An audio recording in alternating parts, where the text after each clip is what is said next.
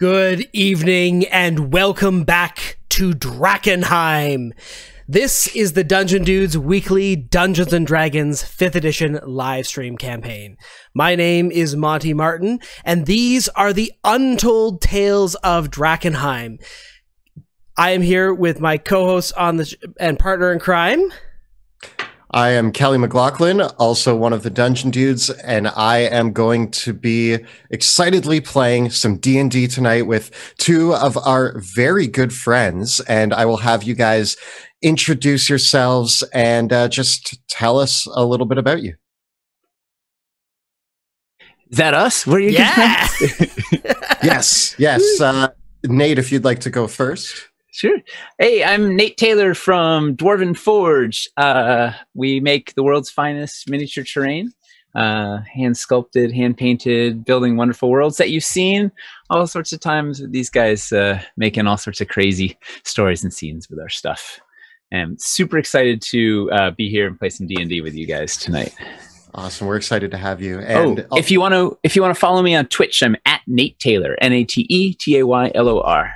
And what's our, I don't know all our Dwarven Forge socials. You want me to do the Dwarven Forge socials? Yeah, you're the professional. You do. Okay, so on Instagram, you can follow us at Dwarven Forge Official.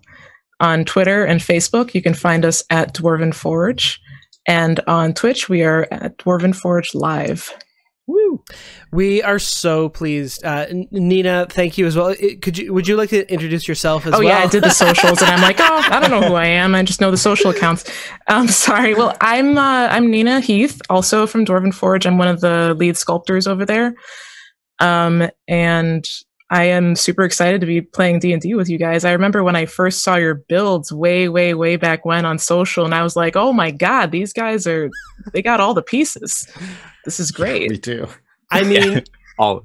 It is such a pleasure to have both of you guesting on the show. It feels like your work has been a guest on Drakkenheim for the whole time, like already. I can't think of...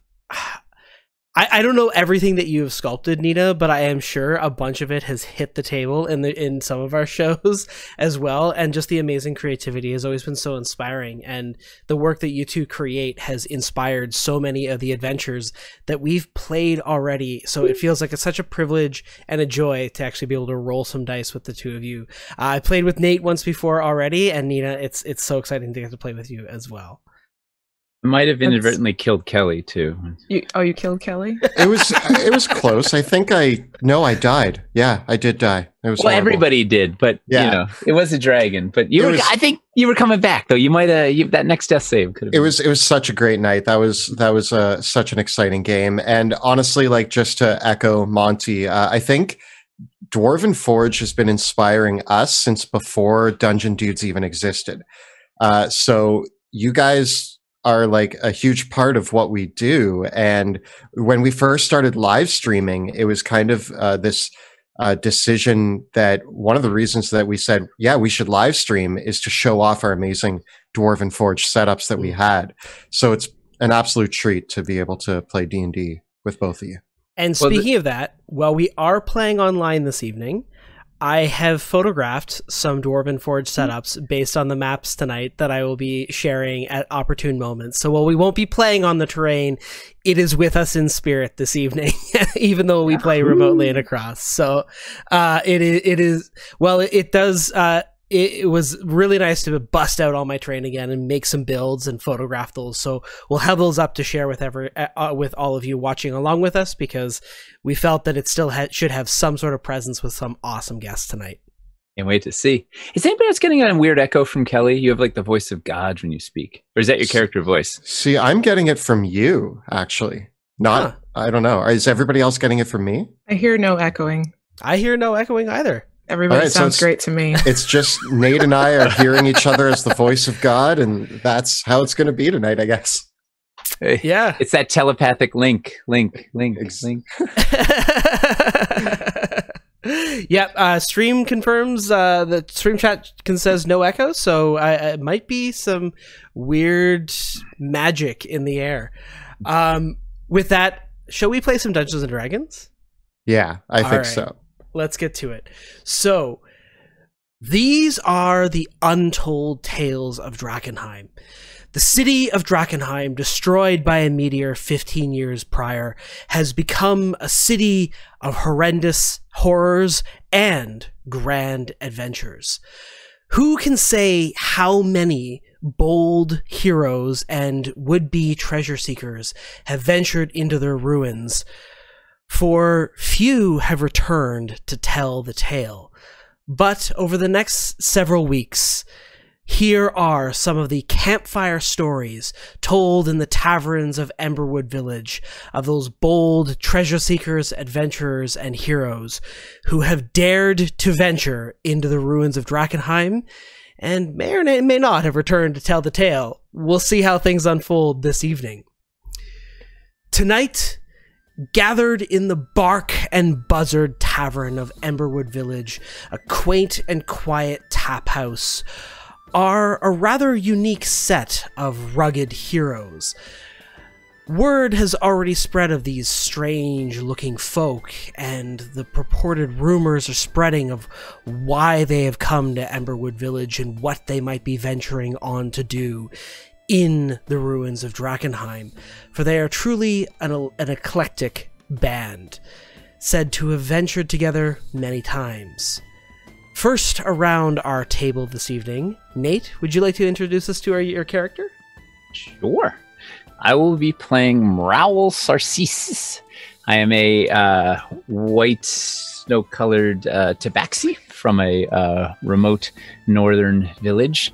In fact, so remote I don't even know where it is because I had terrible wanderlust as a child and wandered off right before a blizzard rolled in, took shelter in a snow cave, found some ancient ruins, and ended up in the Feywild somehow. And wandered. I'm a Fey wanderer, a ranger Fey wanderer, and wandered every which way for years and years and years. And never, I don't know where my village is. I can't find my way back because I've wandered so far deep into the Feywild and the like. So it's somewhere up in the north. But I've studied under, I learned rune carving under a cloud giant named Kritzel. I learned archery from sprites in the Feywild. I studied with Eladrin. I've traveled the world and I still have the wanderlust, but I'm always seeking relics. I'm an archaeologist. I'm looking for truth, and I'm thinking maybe it'll find me a way back to my home and the rest of my family. But I have the best companions you could ever want. I've gone on many an adventure with these two fine companions. And which of your companions would you like to introduce, Nate? Oh, Chug. Alrighty. Nina, take it away. Greetings, everyone. This one's designation is Combat Humanoid Ultimate Gladiator, but you may call me Chug. I am a Warforged School of the Drunken Master monk.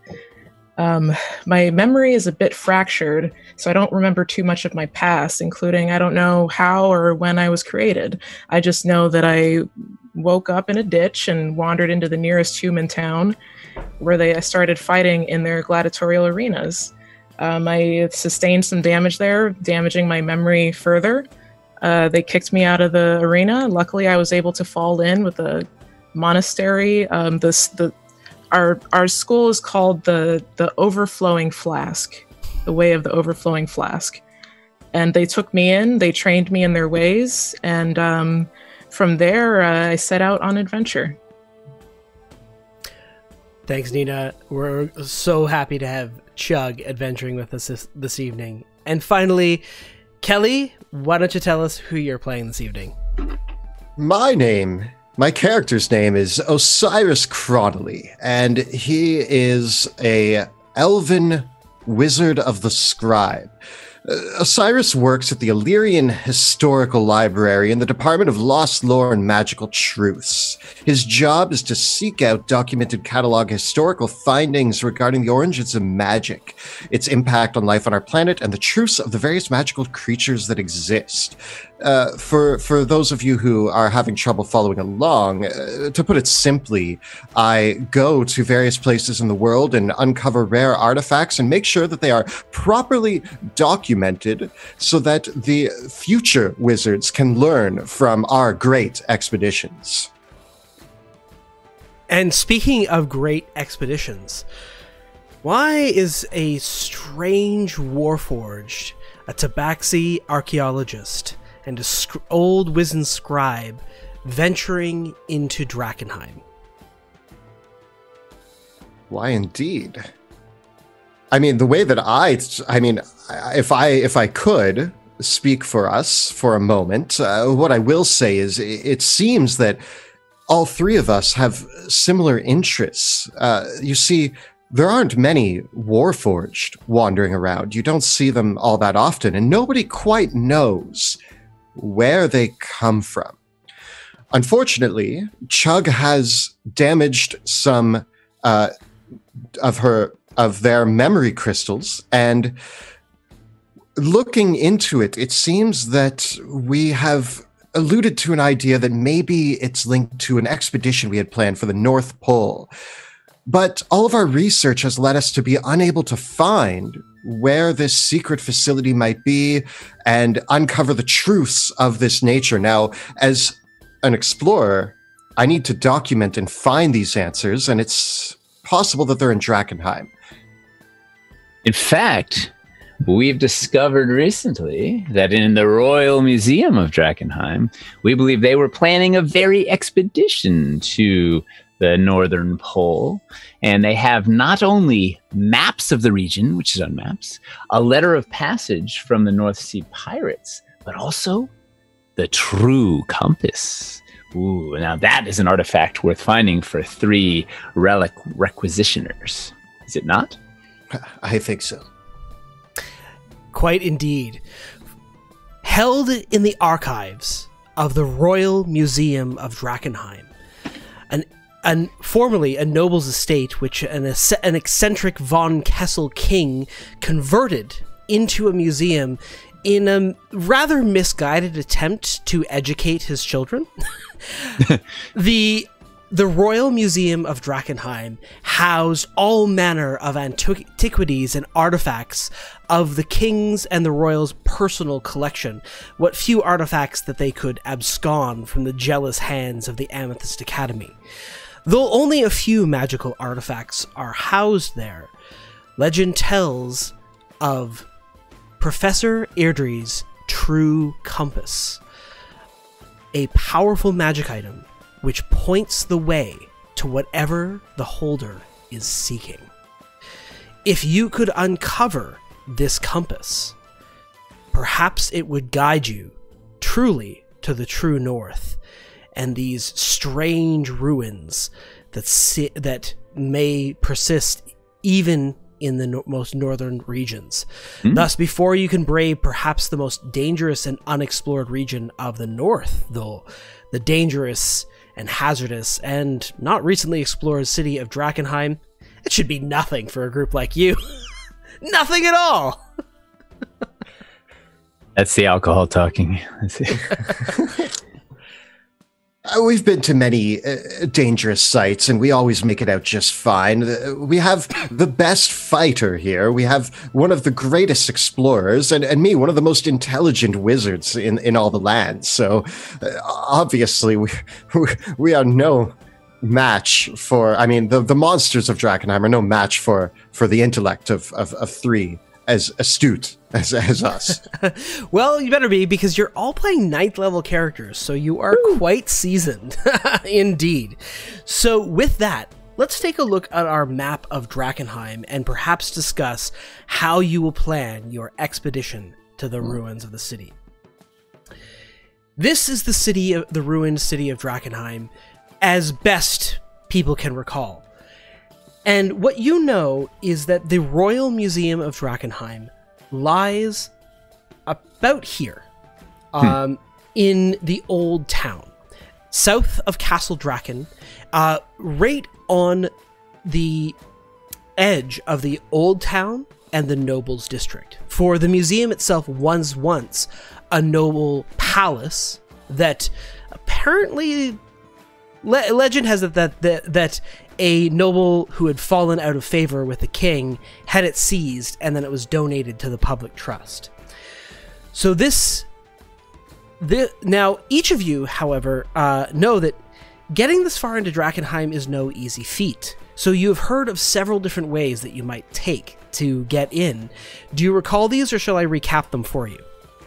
No, we could scale the walls, but legend has it that gargoyles will animate if we try and breach the walls. There's the King's Gate, guarded by a wild troll king who will extract quite a toll.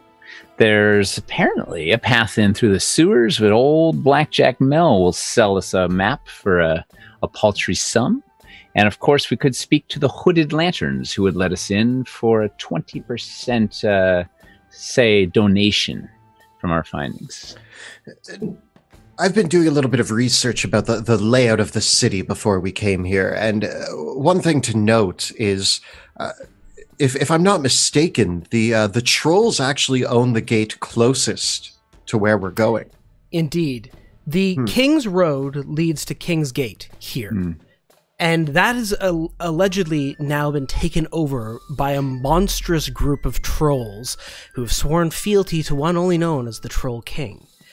On the opposite side of the city is Shepherd's Gate, which the Hooded Lanterns, the remnants of the old city watch, have reclaimed their barracks there.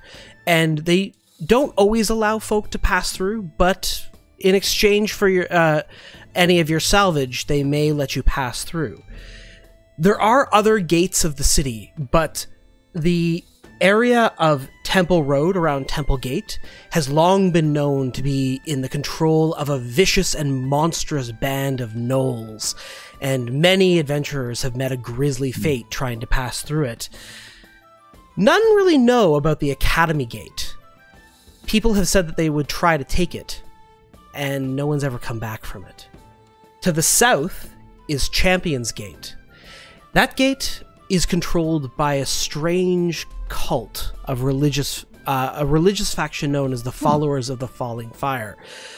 But once you get through Champion's Gate, you have to pass through the South Ward, which is where the crater is, by far making it the most dangerous route to travel, to take into the city. So might not be your first pick, considering the dangers involved of passing that close to the crater on your way in.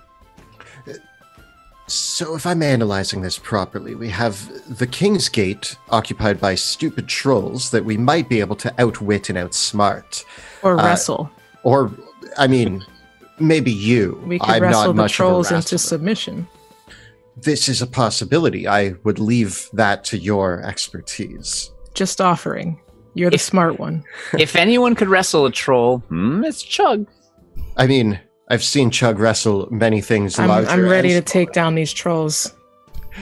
The Troll's Gate is the closest. We could go the safer route through the Hooded Lanterns Gate, but then we have to travel further on the inner city. So safer passage in, but more dangerous road through. Or there's the sewers, which sound disgusting and horrible, and I don't know why we would want to go in there, but it's a possibility. Well, is there any reason we don't pursue... Originally, I thought the safe way was the way to go, but seeing as the King's Gate is the closest, perhaps we approach the trolls with a parlay, and if things go south, we can always flee and then circle around and either take the sewers or the Shepherd's Way, no? Oh, perhaps. We should perhaps buy the map from before Blackjack we leave, Mel? from Blackjack, yes, so that we... Just in case we have to take the sewers, we'll already have it. But I believe with your intellect and Chug's wrestling maneuvers, I bet we could work our way with the trolls, man. It's possible, and I mean, they're just trolls. What could they possibly ask for? I mean, we give them a leg of lamb. Do we have a leg of lamb? Anybody? No. We give them, they're going to ask for, I don't know, a gold coin or a piece of meat. Yeah. As long as we have something to offer, I'm sure they'll let us through, no problem. I have this bottle of brandy. Oh. Perhaps they'll like that. Very true. Everybody likes a good snifter of brandy now and then. Well... So let's buy. Perhaps we split up. One of us buys the map, and the others buy provisions. Big, hearty food for the trolls. We top it off with this fine brandy. What type of provisions would you like to purchase on your way in? Like a full cow. A full cow. Are we getting a live cow or slaughtered and carrying it in on a wagon? No, easier to carry a live one, right? Don't they want it fresh? Well, I don't know what trolls eat. We shouldn't carry it. We should let it walk. We could ride upon it. Ah. All right. Well, in that case, who would like to set out to buy a map from Blackjack Mel? And who'd like to see if they can hunt down some beef? I'll let you guys divvy this one up. If you want me to negotiator for this price. Oh man, negotiations. It's not me. I know. I can tell you that. I have a -1 on charisma, guys. Oh, I am fluent in cow. I speak to animals, but I would also, maybe I could drive a harder bargain with Blackjack Mel than anyone else. I also have a -1 on charisma. All right. Well, I'm a flat 0. So why don't you see if you can wrestle a cow, and I'll go get the map. All right. Sounds good. Get 2 cows. Yeah. Mrawl. Oh? You travel from the Bark and Buzzard, a quaint tavern across the muddy street of Emberwood Village, to the Skull and Sword Tavern, a ramshackle establishment known for its ne'er-do-wells and known for being a meeting point for the various gangs of brigands, bandits, and other scavengers and scallywags who haunt the ruins of Drakkenheim. Eyed up by the barkeeps and the bartenders, you head over to a dark corner of the room. Before I go in, can I like tousle up my hair and make myself look a little more bedraggled? And yeah, absolutely. Street tough. There's a handful of other alley cats and tabaxi amongst the patrons here. The Skull and Sword is a ramshackle wooden tavern. It is loud. It is sweaty. It reeks of moonshine, blood, and sweat. There is always someone fighting inside. People are screaming. About 3 different people are playing 3 different songs on 3 different types of broken instruments, which is creating a cacophony in the air over the loud and yelling voices. You're pretty sure that was someone's dying scream as you walk in. But in the midst of several tables is this short, scrawny man with greasy black hair, unmistakably known as Blackjack Mel. And pointing your way, you need only ask, "Where's Blackjack Mel?" and anyone can point him out to you. And as you come up on the table and he says, "Hey, you look like a cool cat. Listen, I'm a busy man. What can I do for you?"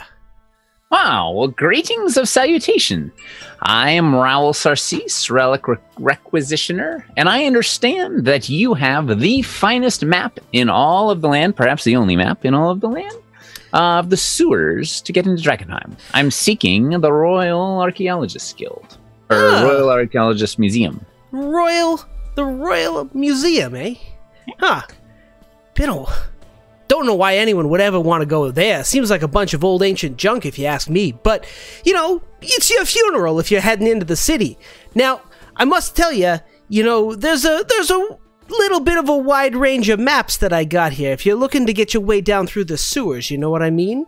There's a lot of paths, and just to give you a little bit, if you're heading down that part of the city, you might want to come with a couple of bits of information on your back. I can sell it to you for a good price, if you know what I mean. Well, if by price you mean common currency, we may be slightly lacking there, but I would hear you out. Well, see, that's a little bit unfortunate because common currency is like cash. Common courtesy. Everyone wants it, but very few people actually have any of it worth giving. So I figure here, if you're lacking a little bit of the money, you look a little bit on the season's side. You got anything special on your person?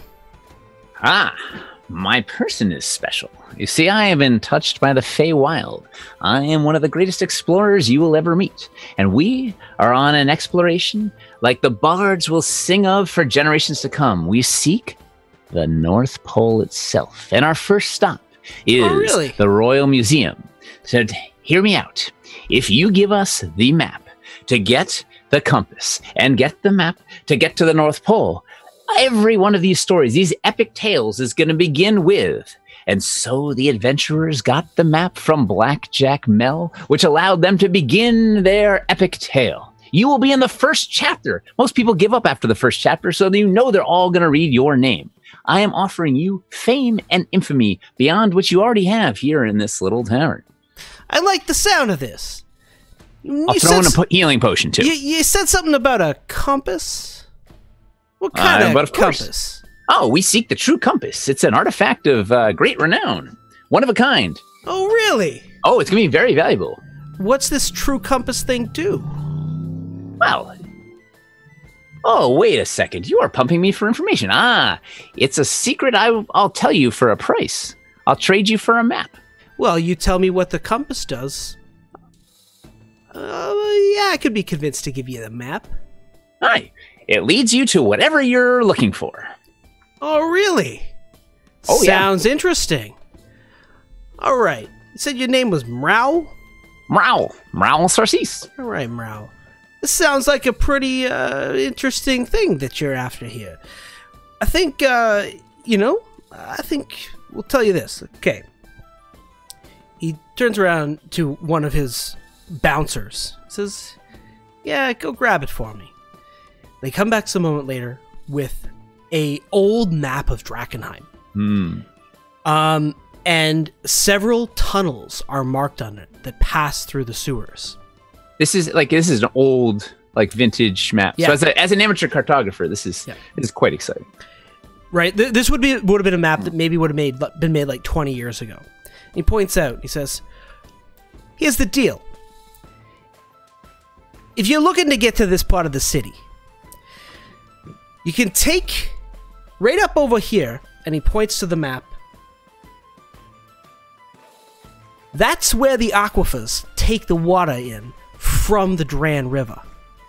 You can go right in through there. You might be a little bit wet, I'm warning you.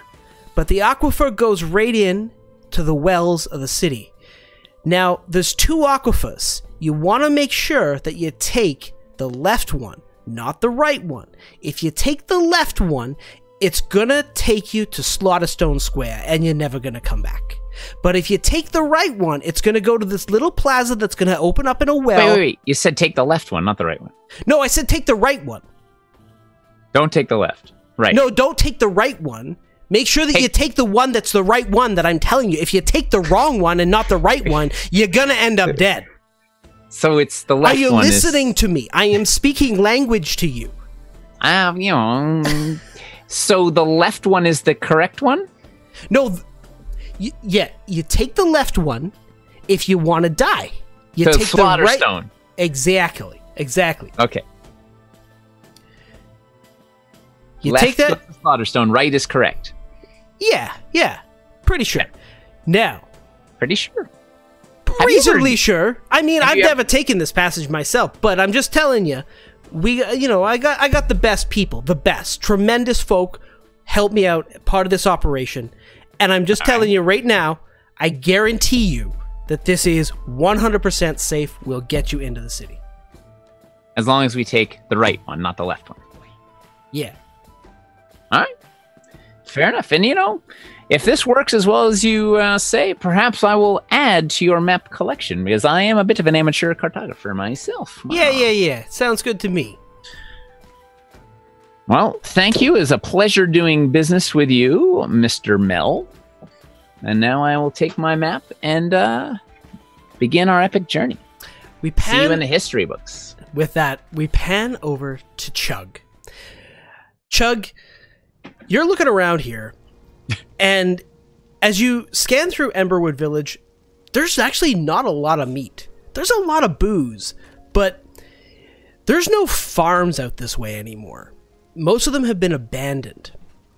And so most of the meat that comes into town has already been, oftentimes, as the animals come in, they get slaughtered right away. So very few people keep livestock for any long period of time. You pass by this caravan on the outside of town, and it looks promising for a moment. You think you see a pair of bulls, but it looks like they might be entirely made of metal. And don't know if trolls are going to eat a bull made of metal. But the provisioner there is this massive mountain of a man. He wears a suit of black velvet, and he has chins upon chins upon chins, and a wide feathered cap. And as he sees you eyeing up his strange bulls, he says, yes, Gorgons. I had them imported from far across. The best beasts of burden you've ever seen. Are you looking for something, my antiquarian friend? So the first thing I'm thinking when I see this man is if there are no cows, perhaps trolls would like to eat him. But anyway. Greetings, friend. Query, do you have meat cow or just metal cow? Greetings. I am Eldor the Immense, the finest provisioner of supplies, both mundane and magical, here in Emberwood Village. You are looking for food, is it, or meat? I am looking for a cow that is meat and not metal. For what ones you have for troll? For what purpose do you want such a beast of burden? I was told that perhaps trolls would enjoy eating meat cow, but they are unlikely to enjoy metal cow. I do not have a cow, not one that is whole. You must understand I am a man of appetites myself. He pats his belly. But if you are looking... What do you eat? Can I buy some of that? I suppose the only thing better than food is coin to purchase it with. Well, indeed. I have several goats and sheep. I was going to have mutton stew for dinner this evening. He looks at his hand, which is covered in rings. But I suppose I could part with some of them for some coinage. I can sell them to you for 5 gold a head. I open my coin purse and poke around in it and pull out what seems to be a paper clip and some lint. My apology. Is Osiris with me? I feel like I'm hanging around behind, but like I'm kind of just mumbling to myself, and you see like a magic quill appear in the air and a book is floating, and I'm taking note of all of the things at Eldor the Immense's table, and you see me like I have like a little spyglass and I'm examining his products. I'm completely oblivious to what's happening, but if you have a question, yes, I am right next to you. Osiris, query. May I borrow some gold? Oh, yes, of course. My character sheet says I have 10 gold, so I'm guessing that's what I started with. It's enough to buy 2 goats. I don't even look up or acknowledge, like, I just kind of say, yes, of course, and I toss my 10 gold to Chug. And Osiris, I must be honest with you. I have no intention of repaying this debt. Yes, of course. Thank you, friend. So I go back to this immense man and I hand him the coins. One of his porters brings out a pair of fattened goats and gives you the ropes, and he takes the coin. If you are taking these into the city, be careful. They will certainly be an attractive prize for any of the rats that dwell in the streets. Good luck. Mr. Immense, is it? Have you ever considered sending some of these artifacts to the museums? They're extremely rare and unique. To see them just here on a cart rather than being displayed and studied for knowledge and purpose. Why? Why? Well, my good man, they are on display for sale. Sale is money, and money is power, and power brings a knowledge all its own, don't you think? I suppose, but I'm assuming that you sell them to poor saps who go venturing into the ruins and then die, and then you just recoup the profits. So really, they're not seeing the proper value. And what proper value would that be, my good man? Knowledge. Knowledge is power. Don't you understand that by studying these artifacts? Look at your table. Look at the items you have for sale here. I see potions and magical weapons. How you came across these and slipped under the radar of the Illyrian Historical Library or the Westamar libraries or museums is unfathomable. But interesting setup you have here. In my time, I have seen plenty die with a head full of facts and an empty belly and an empty wallet. Given the choice, I'll take the belly and the wallet, thank you very much. But you are not thinking about this correctly. You've said that money is power. Knowledge is also power. So therefore, money is knowledge. Indeed. Money can buy a good deal many secrets, can it not? Time is money. Therefore, Wait. knowledge is time. If money is knowledge, I just gave you 10 gold. That's all my money. We also gave him 15 minutes of our time. So, in fact, he may owe us. Very well. This is fine banter. Take a third goat. I do have a way with words. I'm so happy that my charm worked in this particular moment. Very well. With a map in hand through the sewers and 3 goats. What could go wrong? What could go wrong? I'm going to name the goats.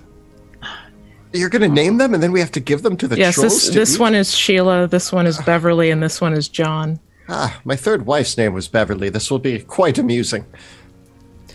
Alrighty. They deserve names. With that, is there anything else you need before you set out on your journey? Hey, let's get to the museum. Very well. You set out from Emberwood Village towards the city of Drakkenheim. As you come down over the hill, you see the corpse of the city far off in the distance. It's about a 10-mile trek from Emberwood Village, and as you do travel across the muddy road of Champion's Way towards the city, you can see through the haze and the fog the silhouette of the ancient walls of the city and the great Castle Draken perching like a vulture over the corpse of the city. There in the distance, paired against the ruins, the massive castle, is the great tower of the Amethyst Academy, towering thousands of feet tall, yet through the midsection of the tower, it is said the meteor crashed right through it, blowing out the middle section, but the top part of the tower still hangs in the air in defiance of gravity. You can see the ruins of the tower blown out and floating in the air as you approach. The high spires of the great cathedral and the gates and the octarine glow settling over the city.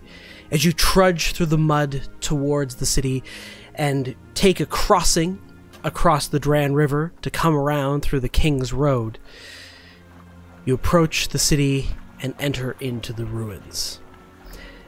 This part of the city, Kingside, that you are choosing to head in through, was once was a fine upper-class district of the city, known for its inns and warehouses. And as you pass towards the walls of Drakkenheim, you see the King's Gate in the distance. As you head through the cobblestone city streets, I'll have each of you roll me a d6. Nat 20. No. A d6, please, Nate.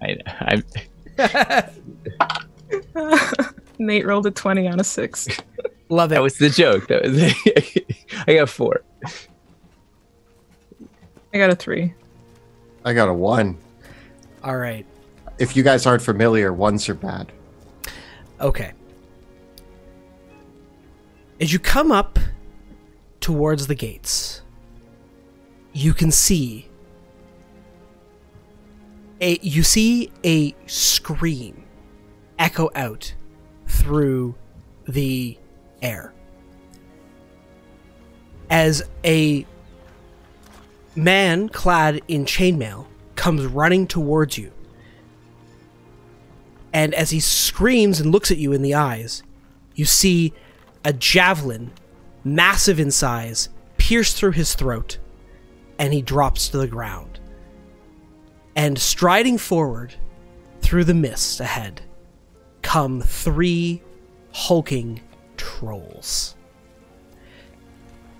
All of them are wearing what appear to be scavenged bits of equipment and armor, and themselves carrying spears. And the 3 of them see, as they come up towards the body of the man, they see the 3 of you, and one of the trolls cries out, "That one's ours! You leave it be, we have no issue with you. But he's ours." Greetings of salutation. We seek your mighty Troll King. Wait! You're seeking the Troll King? For what purpose you seek out the mighty king of the trolls? Says one of the trolls. The other says, "Shut up! The Troll King ain't giving any audiences to small folk like these. We're just to bring back the food." Well, we come bearing 3 fatted goats for his eminence, majesty, excellency, whatever his title may be, because we seek entrance into the city. That's all. Yeah, we'll give you some goats if you let us in.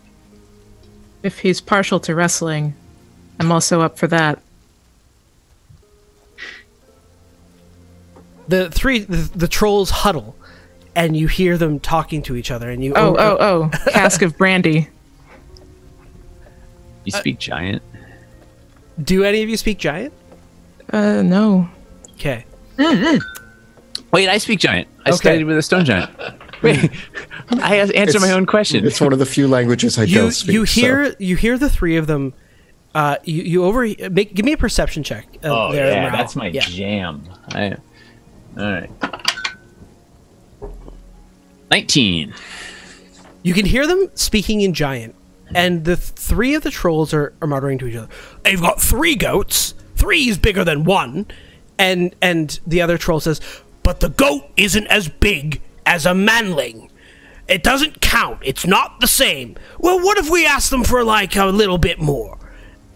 And they say, "Troll King's not going to be happy with this. Not going to be happy with this. Last time he had goat, he was raging for days." And one of the other trolls says this, "Fine then. We'll take the goats, but they need to give us extra." And the 3 trolls look up at the 3 of you and say, "Your goats will be sufficient payment, but not sufficient payment. For this, we ask for a little bit more. In exchange for... We only ask a very simple price, though. Normally, we charge a lot more than this, you must understand. But we would like to charge you an arm and a leg, plus the goats, for a safe passage." And you've already laid claim to the corpse on the ground? "Yes. He didn't pay the toll." But he's not on your side of the wall. "Don't matter. I killed him. He's mine." He looks alive to me. Okay, wait. I'm going to say that, and now I need to figure out. All right, give me a deception check. Oh no. It's not quite dead. I get a 10, and I kick the corpse to try to make him move a little. The troll goes over to the corpse, steps on the corpse's head, says, "Doesn't look very alive to me." Chug, do you have a potion of growth? I do. What is he thinking? A big goat. The biggest goat any troll has ever seen. If we were to offer your king, the largest goat that any troll has ever had, and I'll throw in my bottle of brandy. How about that? Give me a persuasion check. Oh no. Oh. Oh no. Oh no. 13? The biggest goat ever. Where are you hiding it? If you turn around for a second, I'll go get it. It's shy. The three trolls say, I gotta see this. And the three trolls turn around. We're gonna give you to the count of 10 to give up the goat. And they turn around and they put their hands over their eyes and they start counting. Okay. 1, I'm pouring this potion down the throat of the third goat, John, because that was my least favorite one. You can be Little John. As you pour the potion down, you hear one of the trolls say, what comes after 2? And one of the other trolls says, it's 3. There were 3 goats, remember? Oh, yeah. 3, 4. You must repeat 3 again after you say 4. Right. I'm not an idiot. I knew that. While they're doing this, I'm gonna look past them and see, are there any other trolls like at the actual gate, or are they the ones, like, do we see like a clear opening into the city right there? So looking at the gate, you can see camped out around the gate are at least 20 trolls. Ooh. There are trolls on the ramparts. There are 2 trolls on either side of the gatehouse, and the trolls have even made a banner, and they've scrawled it maybe with crayon or paint or something, and they painted on like Great Troll Castle of the Amazing Troll King, and they've got all their banners and all their accoutrements, and there's the smell of pork in the air, but that's definitely not pork. It's a long pig. Quite well fortified, actually, and perhaps running in while their eyes are closed is not the best idea. So, I suppose, yeah, we try to offer them the goats then. All right, so you pour the potion of growth down the goat. It's now a potion of goat. It's now a potion of goat growth. And the goat enlarges to, I guess it grows up 1 size category. Yeah, it doubles. Its size goes up 1 category. And the trolls turn around and they say, "Oh, that's a magnificent goat!" And they say, "All right then. Wait, where's the other goat? Shouldn't there be 4 goats now? Wait, what comes after 4?" We're giving 3 you again. Remember? Yes. You go 3, 4, 3. Right. So we're giving you 3 goats, one of them extra large, which is better than 4 goats. It's actually 3 after 4. One of the other goats. One of the trolls says. One of the other trolls says, "It's just logic." And so they take the reins on the goats, and they say, "All right then, you may pass into the city." All right, let's go. Speed walk. Or they change the... Yeah, we just... And the 3 of them say, "Don't forget to bring something nice on your way back." Ooh. Sure. We will. We're taking the sewers home. How long does the potion last? Oh, Oh boy. let's see. Probably like a week. Pretty sure. Hold on. Sorry. Gotta find it on this. I hope it's not a minute.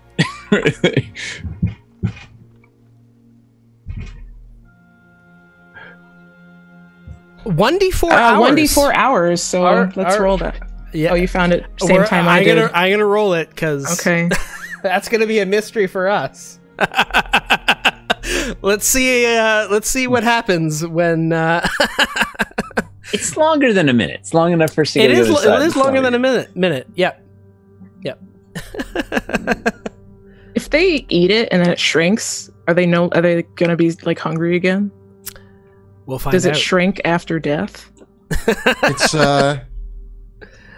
oh man, yeah. Do you know when you like I don't know. This happens to me all the time. I mean, I'll eat like a ton of food, like, I don't know, and then an hour later I'm still hungry. They're going to experience that. Yeah, enlarge reduce works on a creature or an object. So if the goat is killed, it becomes a corpse, which is an object. So conceivably it could stay enlarged, which means would it actually, like, yeah, what happens afterwards? I don't know. Mysteries of magic. But even worse is if they ingest it in their weird regeneration, like, could do something terrible to it. Like, they could turn into some crazy mutant. It's entirely possible. we should go back and analyze the magical anomalies that move. Osiris, go. We got a mission. Alrighty. So, having passed through King's Gate under the watchful and hungry eyes of the troll, as all the trolls look at this delicious-looking goat, all of them are salivating, and you head through the city streets into the cobblestone district of the old town. I'm going to give John the goat little last rites, druidic rites for also Sheila, also Beverly. Yeah, but mostly poor John. Like, he really took one for the team. He's the goat, greatest of all time. I regret naming the goats. Yeah. I don't know what I was thinking. Yes, I feel a slight pain in the old chest. I think it's called sadness. I think I'm sad to see them go. It may be heartburn. Correct. All right, let's go find this. Find the museum. Greatness awaits. So, now that you are in the city proper, navigating through the city streets towards the museum, you know that it lies just off the King's Road, somewhere between the Noble District and the Old Town. It takes you... the city streets are somewhat labyrinthine, but given the circumstances, you're able to approximately find the location. Given I have a map. Yeah, and you know, the map helps as well. So it is not too much trouble to find the location of it itself. But I will have you all roll me one more d6. Out of 3 Got a again. 6. 5. Okay. The way through the city streets is quiet. As you pass through the mist of the haze, you can see motes of octarine light dancing in the air as it passes through to the afternoon. The mist and clouds hanging over Drakkenheim mean that sunlight finds very little purchase in the city streets, and especially with the tall townhouses and rows of Old Town, it is very... There's not a lot of light. No one's lighting the lanterns anymore either. But as you head up the hill out of the Old Town to the north and in towards the Nobles District, it opens up into much larger plazas.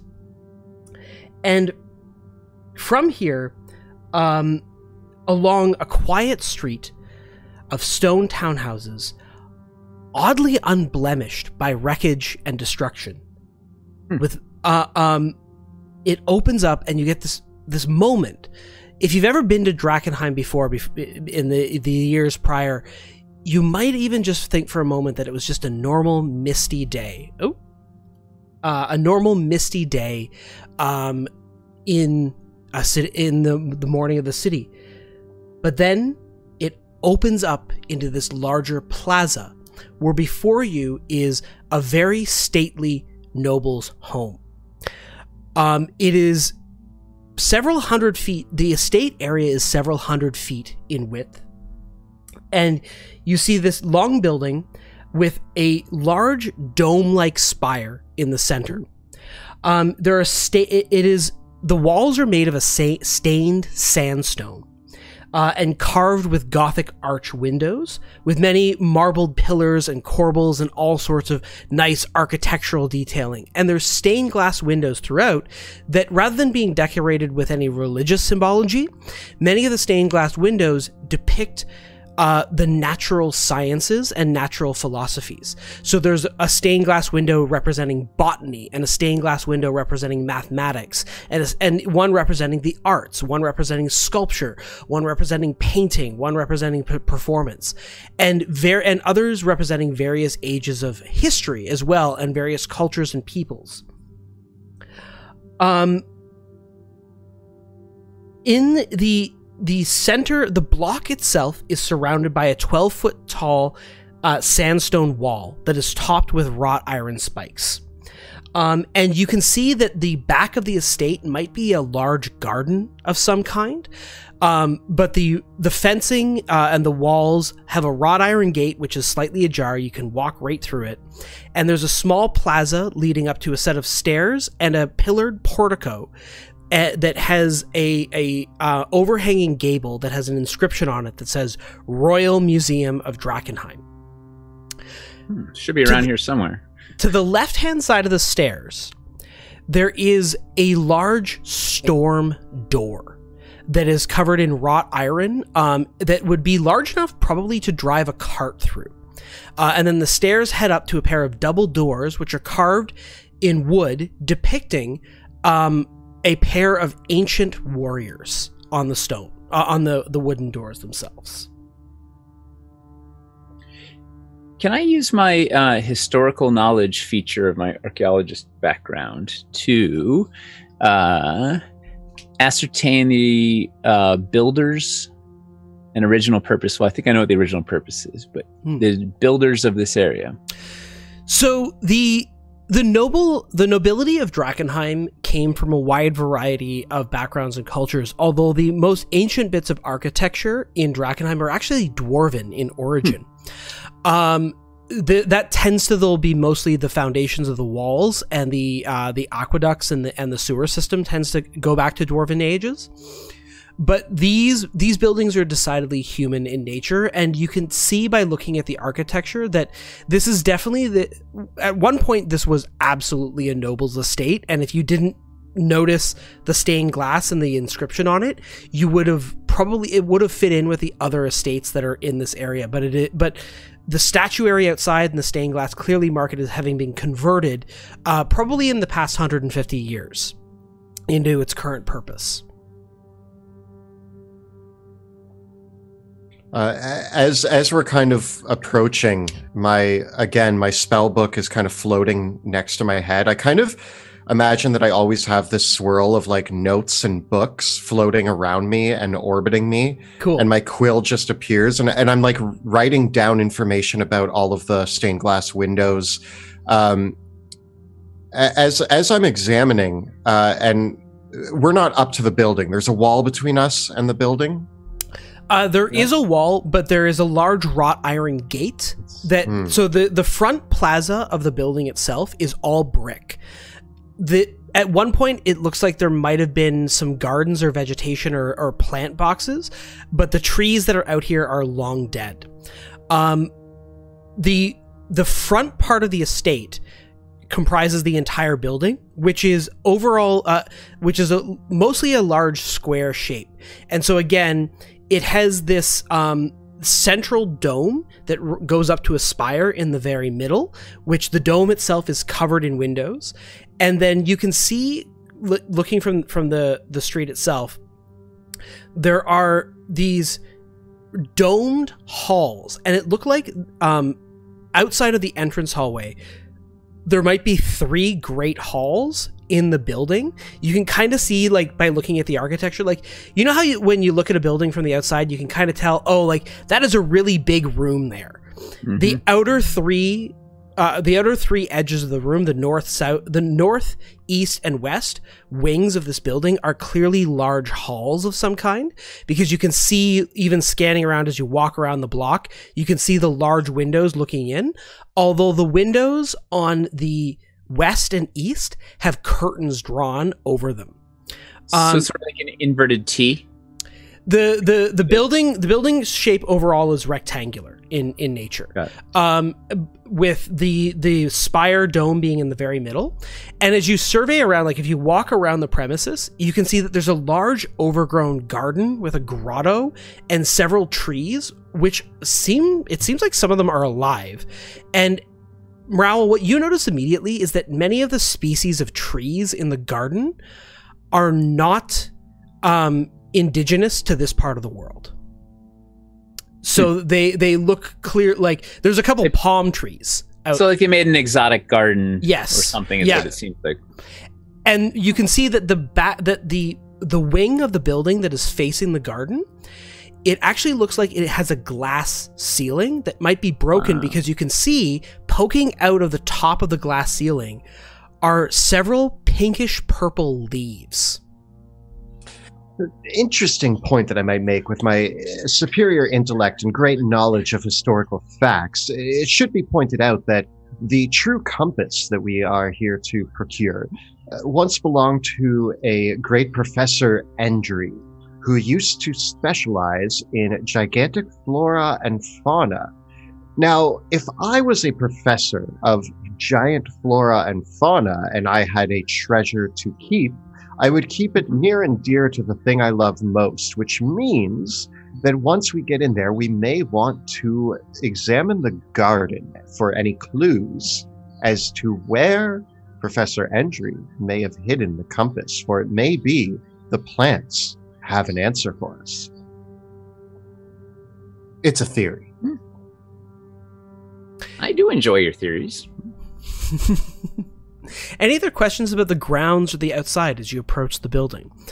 Scanning around, yeah, go ahead. We do like kind of a once around, kind of get the lay of the land. Yeah, of course. So again, outside the building are what are clearly several botanical gardens that are long overgrown, and the grottos. And scanning around, if you come up the hill, kind of look over the walls and everything like that, you can see that the glass ceilinged wing of the building, it has this rounded and domed oblong glass ceiling that has a bit of a tree poking out of the top part of it that has pink and purple leaves. There's 2 doorways that lead into that entranceway that come off a porch on in the backyard where the botanical gardens are.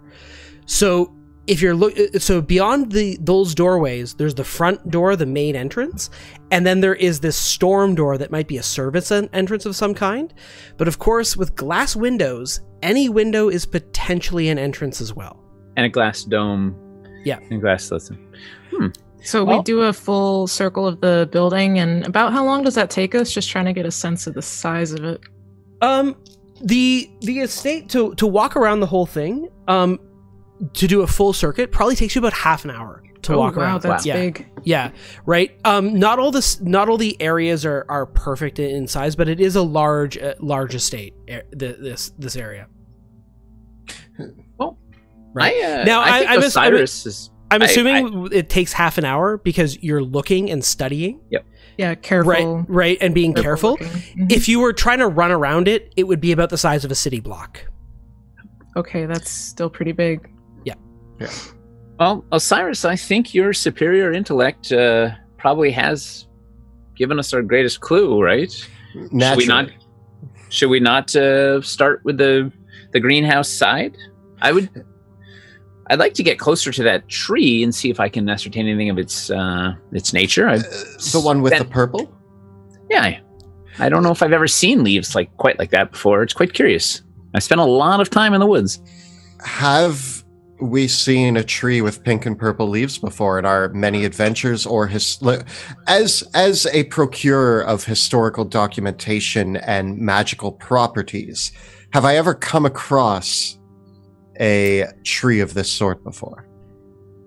Give me a nature check. Are you proficient in nature? I am not. So I might ask this to Mrau. All right, Mrau, go for it. Maybe he can aid me with his historical knowledge. Yeah, if I could help out. Yeah. All right. Add in history. It gives me a 17. You're very keen-eyed, Mrau. Wow. So looking at from this distance, you might need to examine the leaves closer, but the tone and hue would indicate perhaps either perhaps some kind of cherry tree. Right? But one that is in blossom. Like, if you've ever seen cherry blossoms, right? That kind of that radiant pink, but that it has this purplish hue to it is quite strange. And given the size of the building, this would be a gigantic cherry tree. Like, this would be completely and totally overgrown. Like the sort that Professor Endry might study. Indeed. You know, maybe we could pick enough cherries to feed those trolls on the way out. As long as I have enough magical powers to do so, I might be able to create an exit for us on our way out. But we'll cross that bridge, so to speak, when we get there. Do you guys think that we should try to go for this tree? Is that like I know that we have 3 things to procure, but the main one is the true compass.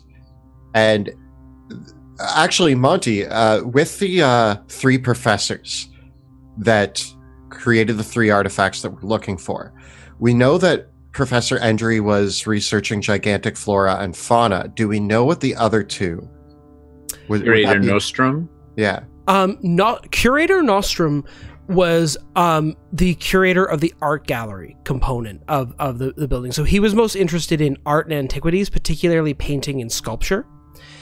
Tizana herself was an archaeologist interested in ancient cultures. So, if we look at what history and what facts show us, we might have 3 clues on where in the museum to look for. There might be 3 wings, right? Are we seeing there are 3 large halls? So maybe there's a wing of art, a wing of botany, and a wing of archaeology. I don't know. That is a strange school indeed. Yeah. Let's just go in. We can make guesses all day, but it's adventure awaits. We're going in through the back glass doors, right? Seems best. Yeah. Since you've run the perimeter on the botanical grounds, there is a service gate with a small outbuilding that seems to be basically a planter and a garage that just, kicking open the doors. Most of what's in there are mundane gardening tools. So it's a large shed with several wheelbarrows and other things on it. A quick scan of it doesn't turn too much up, but you're able to enter through this way and head across the gardens and past the grotto and the pools. And unlike many areas of Drakkenheim, this is teeming with life.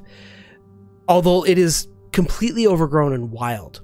There, as you pass the grotto pools, there are glowing fish inside the pool.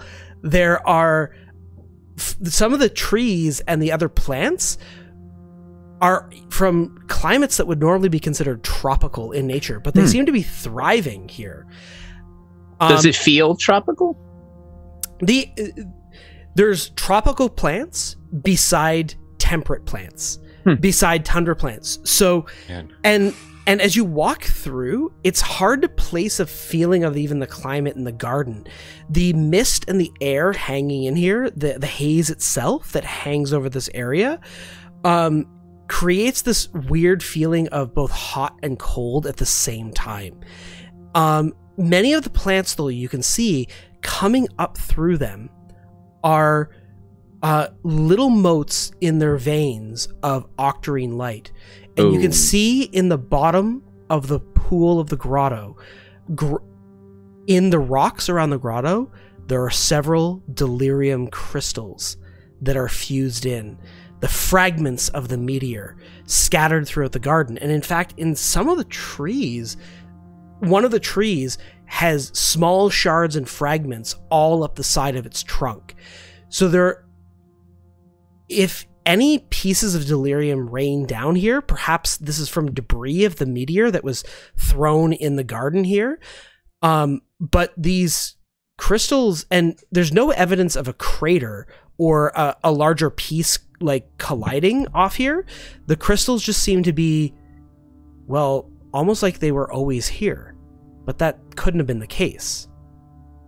So they seem older than 15 years. They seem like they're a natural part of this place. They seem like they have naturally formed here.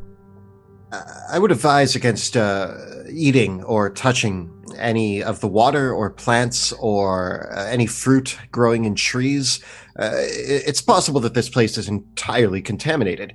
And as I'm saying this, my quill is floating and writing down. It takes me a long time to walk across this garden. I stop at everything. And Cyrus, we gotta get moving. Yeah. This is the first time we've seen these crystals, yes? These crystals, in your current adventure in Drakkenheim, these are the first time you've seen them in the wild. The crystals are found all throughout Drakkenheim, and they range in size. Most of them are no bigger than your finger. But I mean, the three of us, this is our first time here, I assume? If this is your Must first be, time, yeah. yes. Although everyone has heard of these crystals. Right. Okay. And so it is common knowledge what they look like. And actually, even as you get close to them, you can hear this soft, dissonant tingle sound around them. And the air, as you get close to them, feels like ozone. So I would like to remove the hat that I'm wearing and go over to Mral and say, do these crystals, these memory crystals remaining here, like, remind you of these? So you open up your head. I take my hat off. Remember, I have a hole in my head. I got hit with a mace. I'm wearing a top hat over it. Yeah, I surmise I think. Does it not, Mr. Monty? Looking at Chug's crystals that are in their head, these crystals are... The only difference is that it looks like the crystals that are in Chug's head might be surrounded in a very thin glass layer. Now, now, break the glass. Already a little cracked. Yeah. So, yeah, these are almost identical, except yours are encased in an armor of glass. it is my understanding in brief dealings with the Amethyst Academy that perhaps they use glass to contain delirium. But this is so strange. I've never been here. Chug, are you older than 15 years? I don't know how old. I remember waking up on the ditch on the side of a road some years ago. Well, you know, the way to find out is to get to the North Pole, and the way to get to the North Pole is to get the compass and get the map and get inside. Let's get moving. Very curious indeed. Yeah, and the only thing that you surmise, Chug, is that most flesh bags can't touch delirium. It will. Yes, meat friends are very fragile. But given your material, you feel like you could pick it up safely. I definitely try to pick it up immediately. Yeah, you're able to handle the crystals just fine. And like it takes a moment for you to pull them out of the rock, but yeah, I try to bite it. Wait, Chug, this is one of our findings. I would, before you consume these crystals, maybe I don't know if anyone's ever eaten them before. And if this is the I'll save it for later. Contagion, I open up my my chest cavity storage unit and stick the crystal inside. Think of what we could discover if somebody tried to eat delirium. What would happen? Imagine the possibilities, the research potentials, the historical findings, the culinary findings. I mean, let's get moving inside. Yes. But while we're here, this shed back here, the tool shed, let this be our regroup point. If we get split up or something goes terribly awry, let's meet up at this shed. Fair enough. One question. There's a big glass dome, right, on top of the building? Most specifically, the northern wing of the building appears to have like a glasshouse style dome over top of it, but then there's the central dome spire that rises up. You can almost imagine the same style of architecture as, say, like a government building style spire or dome coming up over the center. It's circular, rising up into a dome. Would it help us to get a bird's eye view, perhaps? And I snap my fingers, and an owl appears on my shoulder, who is a brown owl wearing the same brown robes, like, not the robes. His feathers are the same color as my robes. And he has a big beard and mustache. and eyebrows and actually looks almost identical to me, but an owl. And he appears on my shoulder. I could send the great and handsome Owl Cyrus for a bird's eye view and perhaps to peer through the windows. Sounds like a good idea. Okay. Owl Cyrus takes off from my shoulder and is going to do like a flyby of that dome window and just take a gander inside. Yeah, all right. Well, then in that case, I will bring us over to the map. So Cyrus, why do you dress like an owl? No. The owl and me, we don't look that much alike. This is Owl Cyrus, the most handsome and intelligent owl in all the land, and it is also my familiar. Any relation or physical coincidences, it's all coincidences. No, you dress like an owl. Is the Because owl I'm perhaps wise. your son? I don't understand how these things work. Magic. It's just magic. Okay. So Is it my son? hopefully you can all see this here. Yeah. This is the northernmost chamber. It is a long chamber that is, a good almost 100 feet long, with ending in two circular sections, and you can see all the windows dotting alongside of it that are all made of stained glass, but in lighter colors as to allow the most amount of sunlight in. And then as you peer down over top, as your owl peers down over top, you can see that there are several flower boxes and planters that are in the building, and two fountains that both the fountains are still working and sending out massive puddles of water into the rest of the room, such that there's puddles probably about a couple inches deep all throughout this entire room. One of the planters has in it a massive cherry tree, and it has overgrown its planter by several magnitudes. It might have once been quite normally sized, but this thing has just burst right out and open and is blossoming with all manner of flowers and a few cherries here and there, but it's just in full bloom. It this beautiful radiant pink and purple petals everywhere, which dominates the entire room.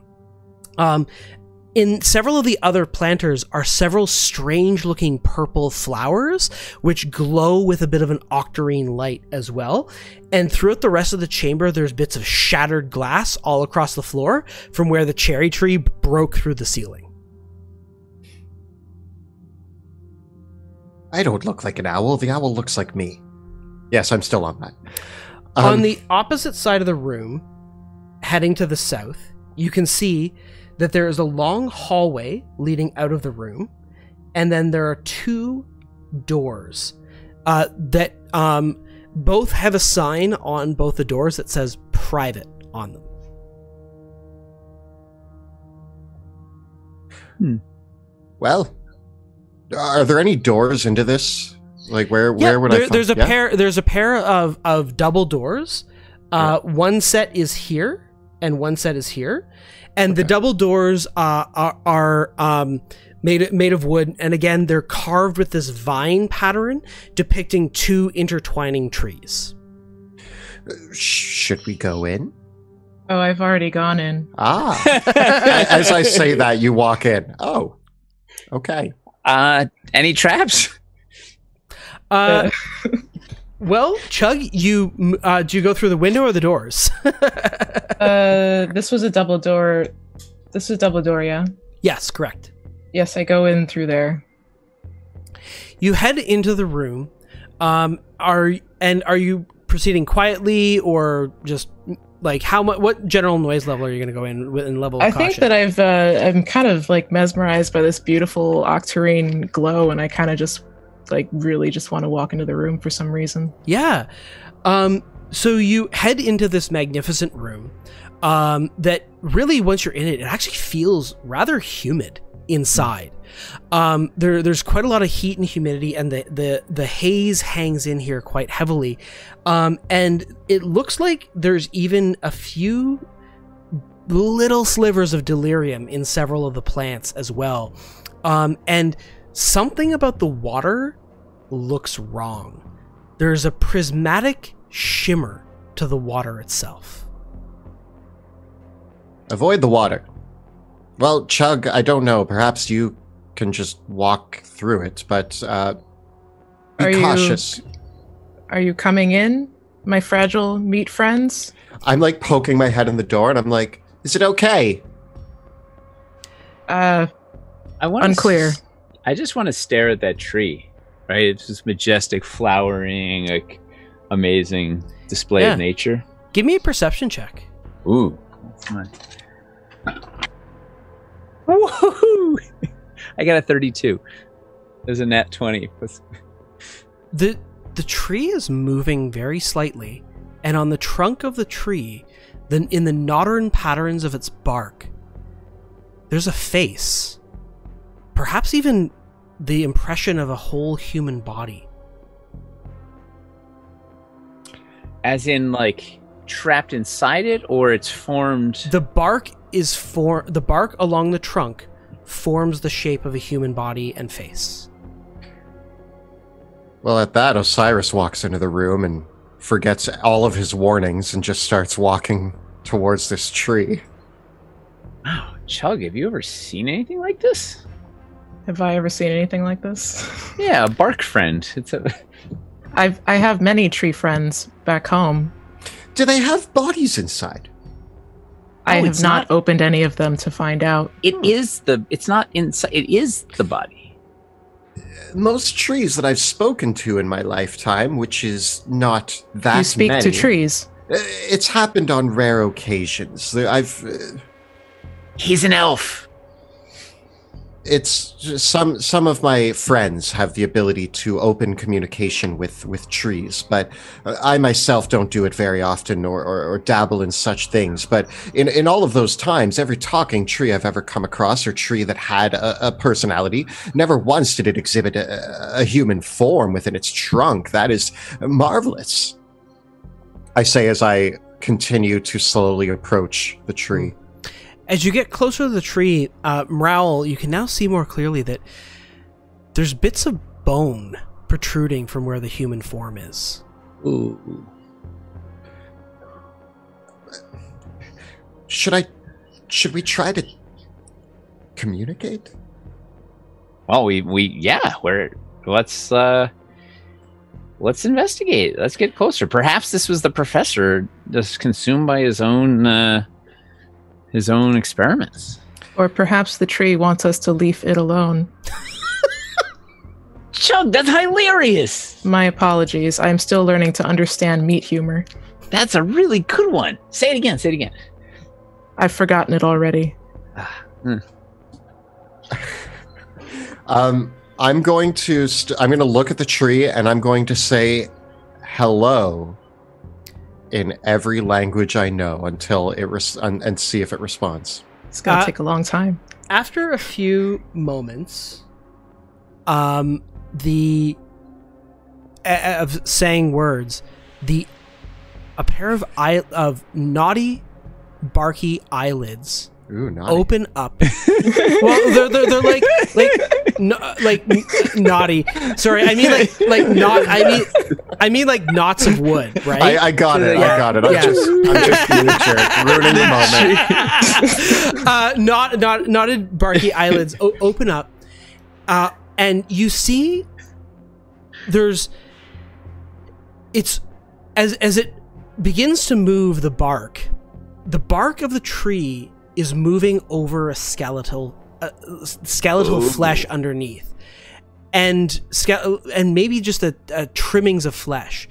And as the eyes open up, revealing human eyes underneath that look up at you and blink, and the mouth that has these just the bits of teeth and looking back into the tongue and the throat. You hear a voice come and say, "Oh, hello. Welcome to the greenhouse. This is the atrium of the museum.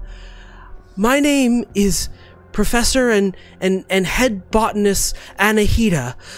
If you just turn over here, you will see the prize of our collection. This is one of the cherry trees that have been preserved for many hundreds of years. We have kept this genealogy going. They were bred by the sorcerer kings of old to populate their gardens. It's such a fine specimen, don't you think? And over here, these lilies, well, they aren't quite the same as what they used to be, but oh, they've been on our collection for so very long. And she begins to and as she goes, the boughs of the tree rock and creak as the rest of the tree gestures to the other plants in the other planters in the rest of the room. Oh, it's good to see you're so attached to your work. That was for you, Chug. Ha ha ha ha. Good one, Morale. I immediately walk closer, right to the edge of where the water is. Mm-hmm. And my quill is out, and I'm just like mumbling, like I'm like fascinating. And I just start like writing down notes and like examining the whole situation. Oh, are you a scholar too? I would love to share my notes with you, but let me see, I wonder where they are. And you hear this rumbling and this rustling coming from beneath you, as perhaps the roots of the tree itself are shaking the foundations of the building. I'm gonna grab Osiris's belt and just hold him so he doesn't fall into the water, as he's oblivious to probably the earthquake. And when did you discover you had become a tree? Ixnay on the E-tray. Oh, does she not? Professor Anahita replies, "Whatever do you mean?" Nothing, my dear, nothing. What we mean is we are in search of the true compass. Professor Endry, if either will suffice. Oh, yes. Professor Idri is just in the rotunda mezzanine. He's very excited about his exhibit. It's very, very fascinating. He has some fantastic preserved specimens. Specimens? Oh, yes. Yes, well, Professor Idri is between you and me. Professor Idri's specialization is fauna. Mine is the flora. Just happens to be the top line of the research papers. Oversized fauna? Oh yes. Fantastic creatures. Very worth seeing if you're visiting here. In fact, how did you get in here? Shouldn't you have passed through the rotunda to get here? And the tree scratches a branch, come down to scratch her. Have you paid your admission? Oh, but of course. Now, my have you seen this compass? Oh, the compass. I believe the professor keeps it in the archives in storage under lock and key.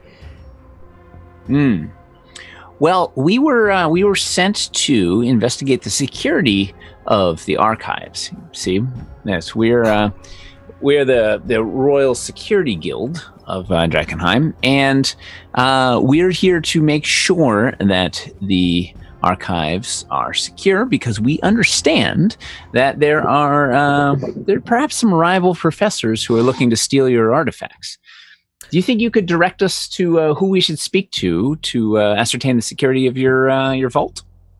Oh yes, Archivist Michaela.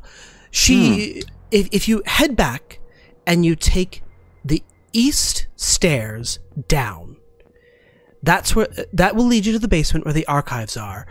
Bear in mind, Michaela keeps wondrous records of where everything is kept in the archives, but of course, the professors are the ones who keep the keys to any of their findings. Naturally. Well, She seems completely unaware of her ailment, which is baffling to me. I mean, wouldn't you feel if you're made of wood? Are you saying this out loud, right? Yes, I am. Osiris, do not be rude. Just because she is not meat does not mean you should talk about her as though she is not here. I was doing that out loud, wasn't I? I do this from time to time. We thank you, Malay. We thank you very much. We're heading to these stairs now. A wonderful garden you have here. Fantastic work. Keep it up. You'll deserve a diploma or something of it. Let's go. Let's go. Just like pushing me along. Ral, come in. Can you not hear me? Oh no, the icon on the map. Actually, it turns out I can drag you too. Look at that. Thank you. Okay. So there's the central passage and the 2 doors marked private, but as you head through the central passage, you can see a much bigger chamber. And before I reveal it on the map, I think I will just reveal this. For I made a scaled down version of this room with some Dwarven Forge stuff. Woo! So not entirely to scale. Actually, this is this would be double scale. So what you see, just zoom in. So then it's So this is the room that you see beyond. Let me just make sure that that's loading up there properly. Is everyone seeing that? Yeah, there we go. Oh. This massive rotunda chamber is about 100 feet wide. In the center of the chamber is a massive preserved dinosaur on a pedestal. The chamber itself reaches up into a mezzanine level, and then this is the center dome of the whole building. So you can see there's the dome that rises up before, and it is covered in painted art depicting all manner of primordial creatures and ancient histories. And now surrounding the central creature in the middle are several great statues, and in fact there are statues and skeletons and other beasts and other creatures, including now this beast itself has its skin and bone and everything intact. It is like it is frozen in time. And there are 2 other specimens like it. One a Stegosaurus, one a Triceratops, and another, the central one, the massive Tyrannosaurus Rex. And then all throughout surrounding it are several other pedestals with other great statues and other kind of the most prize exhibit items across of the rest. So this is our little preview setup, and don't touch it, Osiris. It's fascinating. Don't touch it. It's a museum. It's a museum. It's said that these creatures used to walk the earth regularly. It's said still that some of them still wander the deep forests and jungles of the world. I myself once saw the droppings of a Tyrannosaurus Rex in the jungles. It was quite an experience. It tasted a little bit nutty, though. Now, did you know? Speaking of taste, it looks like there might be a limb hanging out of the maw of the Tyrannosaurus Rex. Might be a leg. There's a boot on the ground. Weird thing to include in an exhibit, but we could grab it and bring it back for the trolls. They asked for an arm and a leg. Is it decomposed? It is not. It looks fresh. And this is a fun fact. You've heard this rumor. Bodies don't decompose in Drakkenheim. It is a curious effect of the haze that bodies do not decompose. Okay. Wait! Don't touch. Just. I don't want to touch it. I'm going to take a drink from my hip flask on the way out. I feel like I need to prepare myself. We can get the leg for the road on the way out. But don't touch it. You can see these pillared entrances that you come through into the room on. So the room that you're coming out of has an inscription over it, Hall of Botany. And then to the west is another inscription, another gate like this that says Hall of the Arts. And then another one is the Hall of Antiquities on the east side. and then the southernmost one is not adorned. It looks like it might lead from the vestibule, the main entrance on the other side. So west was art, east was antiquities, and north was botany. Yes. And you can actually see that above you, there's actually a mezzanine gallery level looking down, and there's several skeletons that are hung up above. And so there's a second level. This room, it's about 60 feet above you to the mezzanine level, and then the ceiling itself is another 100 feet above that, where the dome rises up. Well, should we try and find the east stairs to head downward to seek Archivist Michaela? I suppose if we're we should do what we're set out to. We shouldn't waste our time studying things that are already well documented. And it's here. It's not going anywhere. Potentially? She said the professors kept the keys, but let's see if we can at least find, all right, if we know what kind of key we're looking for, maybe that'll help us. Maybe we could just break the locks. You're quite the locksmith. Smash, smash. Okay, I'm just going to reveal on our other map there. Now that we've had the much more impressive showing, this is the actual scale of the room. So it is like twice the size of what I built with. Like if you're using the actual grid there, big. Yeah, I imagine that's where I ended up. Yeah, so it is a big room there. And then you can see the other hallways leading off there. And then, yeah, you've got the Stegosaurus, the Tyrannosaurus, and the Triceratops in there. And then the other statues and exhibits. And there's several lanterns that are in this room that appear to be illuminated by continual flame spells. So yeah, there's the Hall of the Arts, and then the Hall of Antiquities leading off this room, and then to the south, it looks like the vestibule again. So let's take the Hall of Antiquities, look for the stairs down, and see if we can find the archives. And now, I'm also going to warn you, Osiris, before we go into the archives, there's going to be lots and lots of great books to look at. Not right now. We'll come back. Just so that you recall, just in case you don't want to go in a direction you don't want to go, Botanist Anahita said that the east stairs in the vestibule. The mezzanine. The vestibule. Right. Like I said, we go to the vestibule and the east stairs down. That's what I heard you say. And clearly, right? Back me up, Chuck. I went into standby mode while you were talking. I have no idea what was said.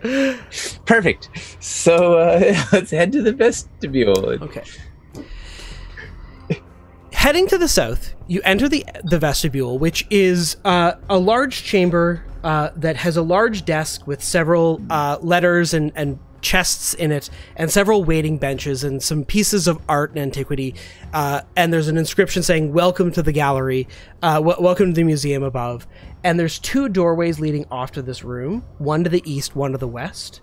And going through them, unsurprisingly, you are able to see that there is a small chamber off to the side with a staircase that goes both up and down, and another doorway, the other doorway here that says, this other door, this says private on it, with a small inscription on it. Sorry, where is this doorway? Oh, right There's here. a door here, Yep. And then there's the stairs that go up and down. Yep. Well, shall we adjourn to the archives? Indeed. Heading down the stairs, there's actually a chain across the stairs going down with a sign on it that also says private, like gallery employees only. You just kind of step over it, I assume. I walk directly through it. It just snaps and breaks. And as you head down the stairs, and it's 2 flights of stairs down to a chamber that immediately smells. There's kind of this smell of musty old books that hits your nostrils as you head down the stairs, and that strange kind of stagnant smell of dust. I feel right at home. And as you head down to this lower room, there is a small gate, and the room opens up into several bookshelves, and there's two curious sights that you see right off the bat. As you come through the gate at the base of the stairs, you can see that the hallway opens to the north, and there is a pool of water flooding in through the northern doorway that is glowing with octarine light. Ooh. And in the rest of the room, there are several sets of shelves that are all in complete disarray, and there, amidst on them, is a large cabinet on the walls, which has several niches for what look to be, on the walls, thousands of keys. There are thousands of keys, each key labeled, and several of the keys are scattered across the floor, and you see lying face down in the water is kind of this pool of sludge that is roughly in a humanoid shape, and grasping at the books on the walls and the keys that are all over the floor is a insubstantial woman. She is wearing a big thick pair of glasses and what looks to be the garments of a professor or a librarian, and she has a big wide nose and rather plain looking features otherwise, but she is glowing blue, for she is a ghost, and she's grasping at the keys and mumbling to herself, and she's like, gotta put everything back, I've got to put everything back. But as she goes to grab the key, she picks a key up and lifts it an inch and drops it. She'll pick up a piece of paper and she'll try to look at it, but it's waterlogged and all the notes are ruined on it. And she grasps at a key, tries to pick it up, and she's mumbling to herself, how did this happen? Oh, where are the professors? I've got to figure out, where does everything go? Greetings of salutations. Are you Archivist Michaela? She looks back up at you and says, please don't tell the professors. Oh, good luck. We are the new janitorial crew sent to help you. Oh, you're here to help me? You mean yes. I have help? Aye, indeed. You've been doing such a bang-up job. Upper management sent you some janitors. A look of excitement comes on the ghost's face as she said, you mean I have assistants? I have 3 assistants? Well, 3.5. We have a bird. Amazing! You can help me! Listen. It's not an unsolvable problem, but it's a difficult one, and it seems like just every time I try to start, well, you can see these are all the keys for the archives. But something happened, and she looks over to the discombobulated puddle in the water. Don't look at it. She says something happened, and well, I had a record book that said which key opened which box and where you could find it in the archives. But it's gone, and I'm trying to organize things again.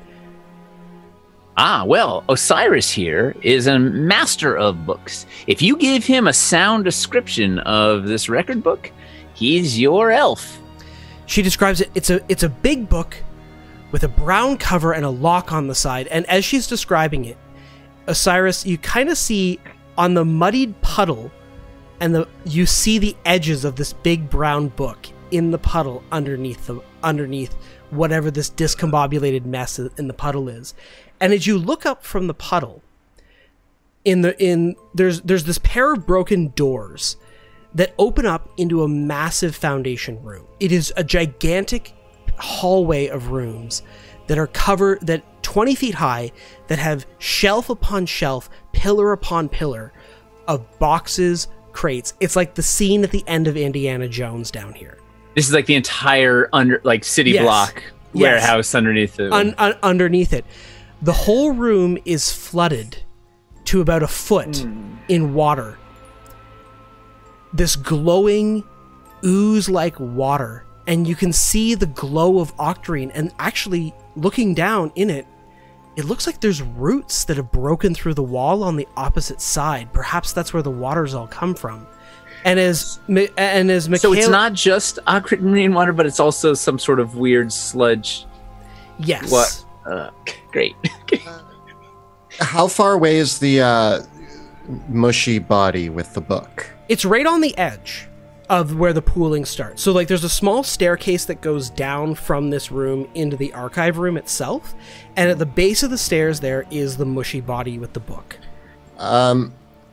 Would shape water... I'm going to try this. So I move to the stairs and I use shape water to try to push the sludge back away from the body. Yeah, you're able to push the sludge. It looks like the sludge is the body in a lot of ways. It kind of just with this squicky noise. But then and you can see there's a stained and destroyed book in it. Given the shape of the sludge, this was probably Michaela's body. Yeah.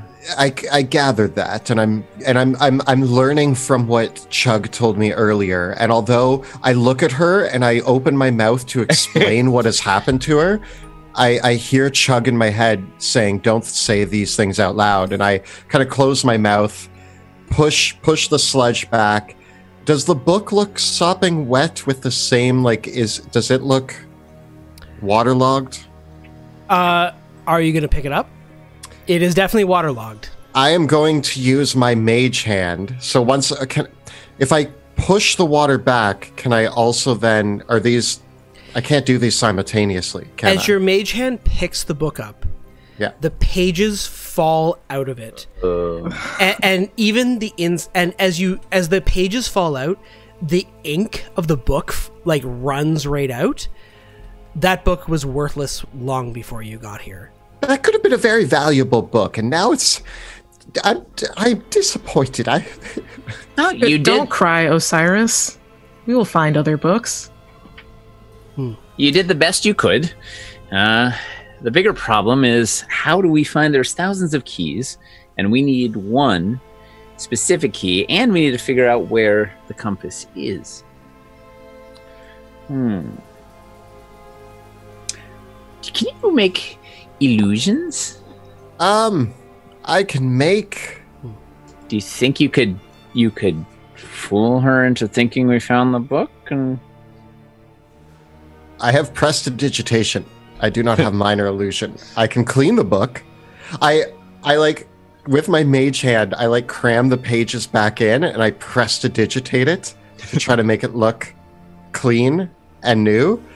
So she can't touch it. I have found this book is supposed to contain the keys, right? All of the keys? The notes. So, yeah. As Michaela surmises for you, the archive contains almost 4,000 artifacts. Oh. All the artifacts are kept either in chests or drawers in the archive itself. And every key is labeled, and you can see on the keys are an inscription that says row, rack, shelf, box. And so there's so this is the archive itself. Does it look like everything's still pretty intact in there? Anything in the lowest shelf probably is not, but everything else probably is. And you can see that on the opposite side here is this root system that's grown in, and where the water is all coming from. That might be the roots of the botanist. Michaela, you're the bookkeeper here, correct? You analyze, you decipher all the artifacts and antiquities that come into the museum, and you catalog them, correct? And you've been doing such a good job, they sent you help, in fact. Yes, it's my job to make sure that every book, that every artifact that is kept in the archives is logged with where it is kept. I keep all the records in my record book. With 4,000, it's hard to remember, but usually the professors know where their own artifacts are stored. So if something's happened to the archive, we would need to talk to the professors and find out where they put things so that we could rebuild the archive. Now, Michaela, in my experience, if one catalogs such important artifacts such as these, as I have been doing for 150 years, then one does remember specific artifacts and locations, ones of specific importance or value.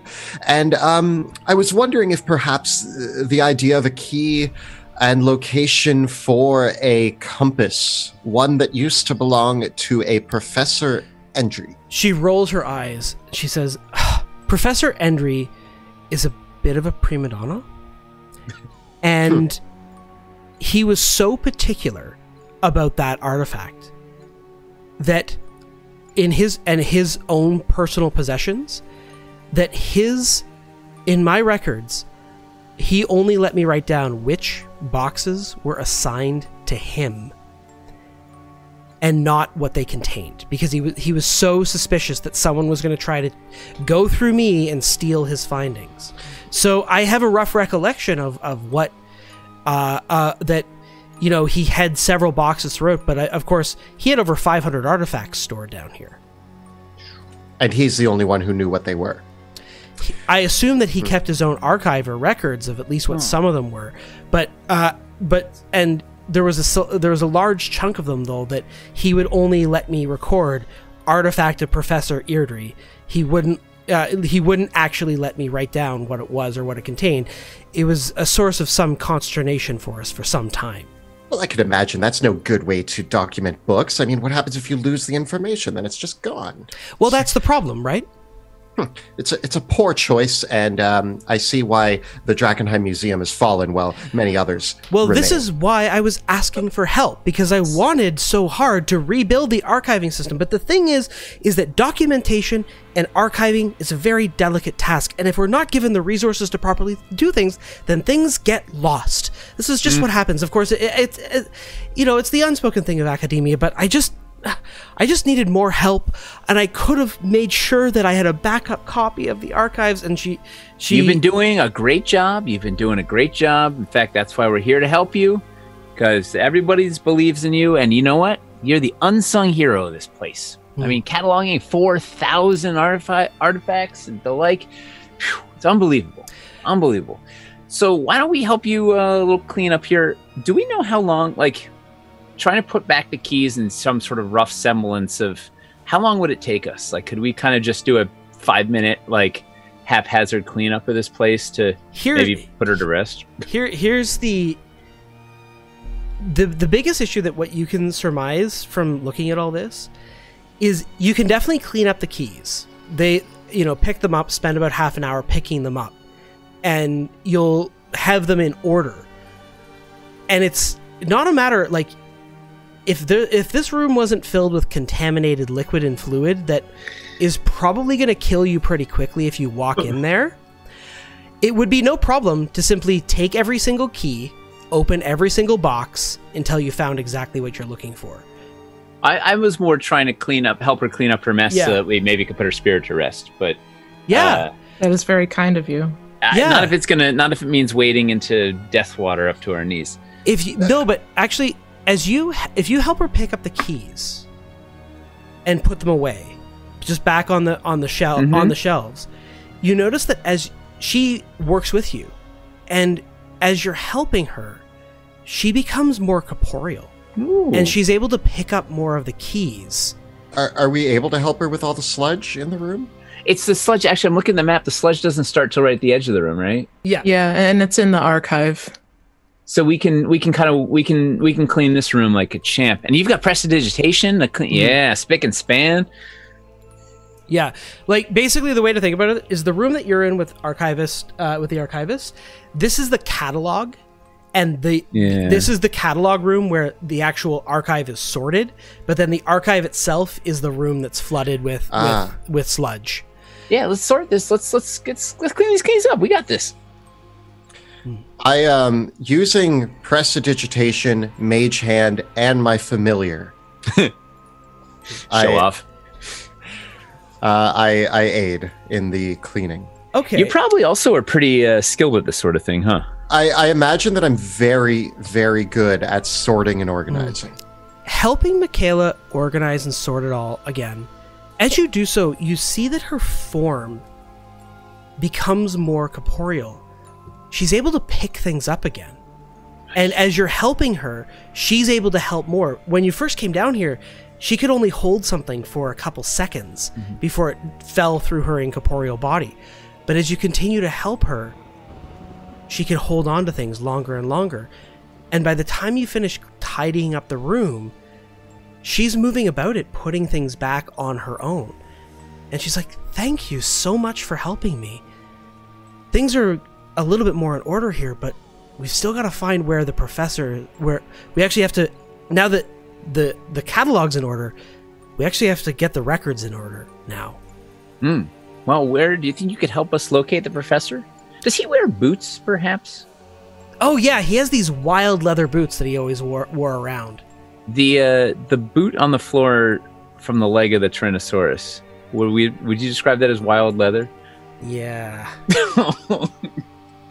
Oh yes, we did see him upstairs. At least caught a glimpse of some of him. A fleeting glimpse. And now, to get everything, of course, finished, I would also need Tizana and the curator's archives as well. Even if I just had a little bit of them, you know, there's other professors and antiquarians that work here that I won't be able to get their records straight for a while, but maybe you could... The other professors are very short with me, but if maybe the three of you could go talk to them and they could tell you where they keep their own records, and we can clean this all up in a jiffy. Where are we most likely to find them? Well, Nostrum would be in the gallery, and Tizana would be in the hall of the ancient antiquities. And do they just walk around there? Do they have private offices? We saw some rooms marked private. We thought it best not to go in. They do. They have their offices off each gallery, each hall. Interesting. Yeah. Very well. And friends, just so that you know, when we need to go into the room with the sludge, I may have a few tricks up my sleeve. Are you going to turn us into owls? No, my spell book can actually manifest itself into a sentient being that can wander about. So, if need be. Well, with that, we're coming up on 8 o'clock, folks. So, as we move on to, now that you know the problem before you, why don't we take a 15-minute break, come on back in, and take it from there? And we are back from our break. We have taken our short rest. We have rehydrated, got more caffeine going, and we are ready to play some more D&D. Wait, we're playing D&D? I thought so. Oh, no. I thought we were just exploring virtual museums. This isn't real? Indeed.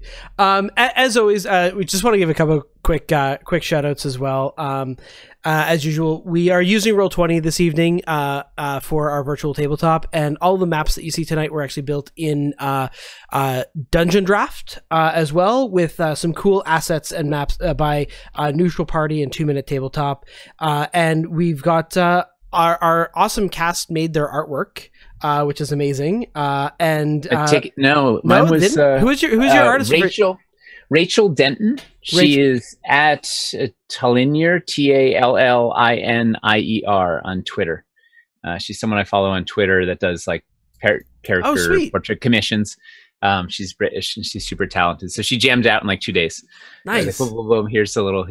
Nina, did you draw your own artwork? I did do mine. And that's I also beautiful. take commissions. I am at NIHNAH on Instagram.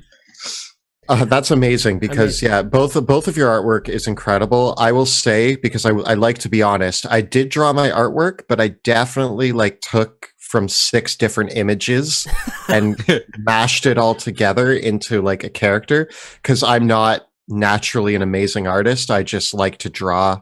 So it's you a bit of stole like an artist. Yeah, tracing, copying everything, but I made him my own and I made him what he is. And he's awesome.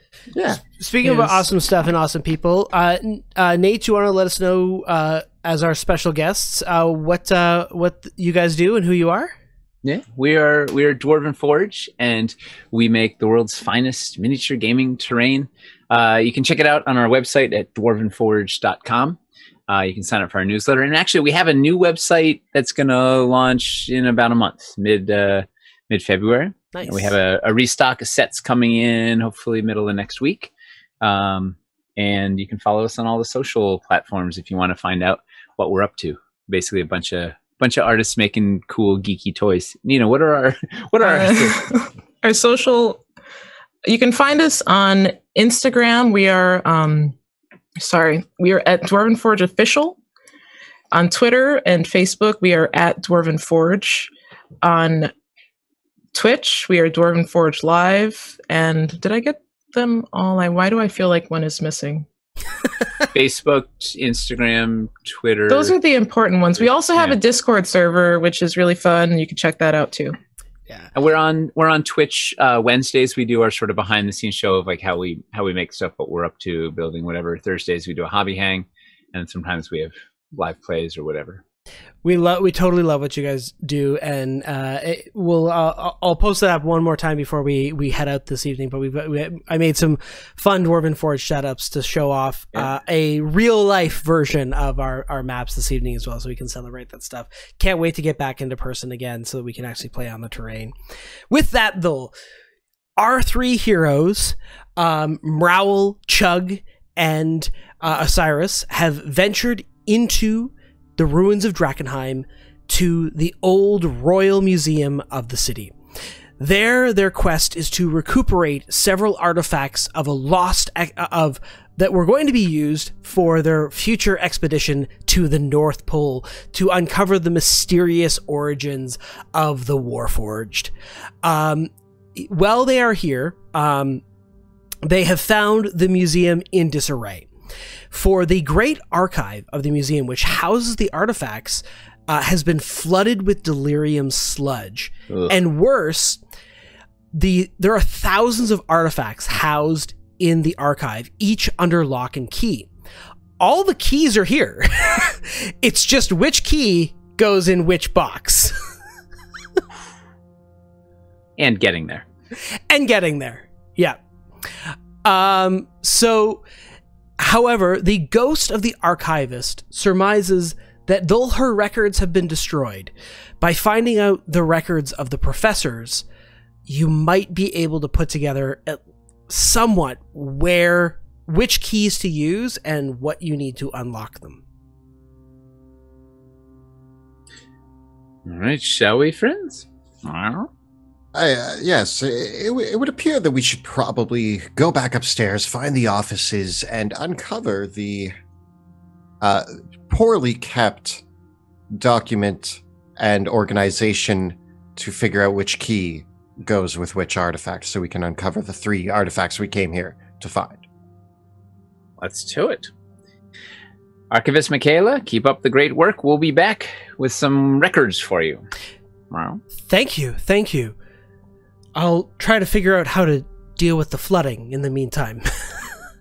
Yeah, see what you can do about cleaning that up. Alrighty. Heading back upstairs into the vestibule, and then back up into the central rooms there. So there's several rooms that are marked private that you've passed by.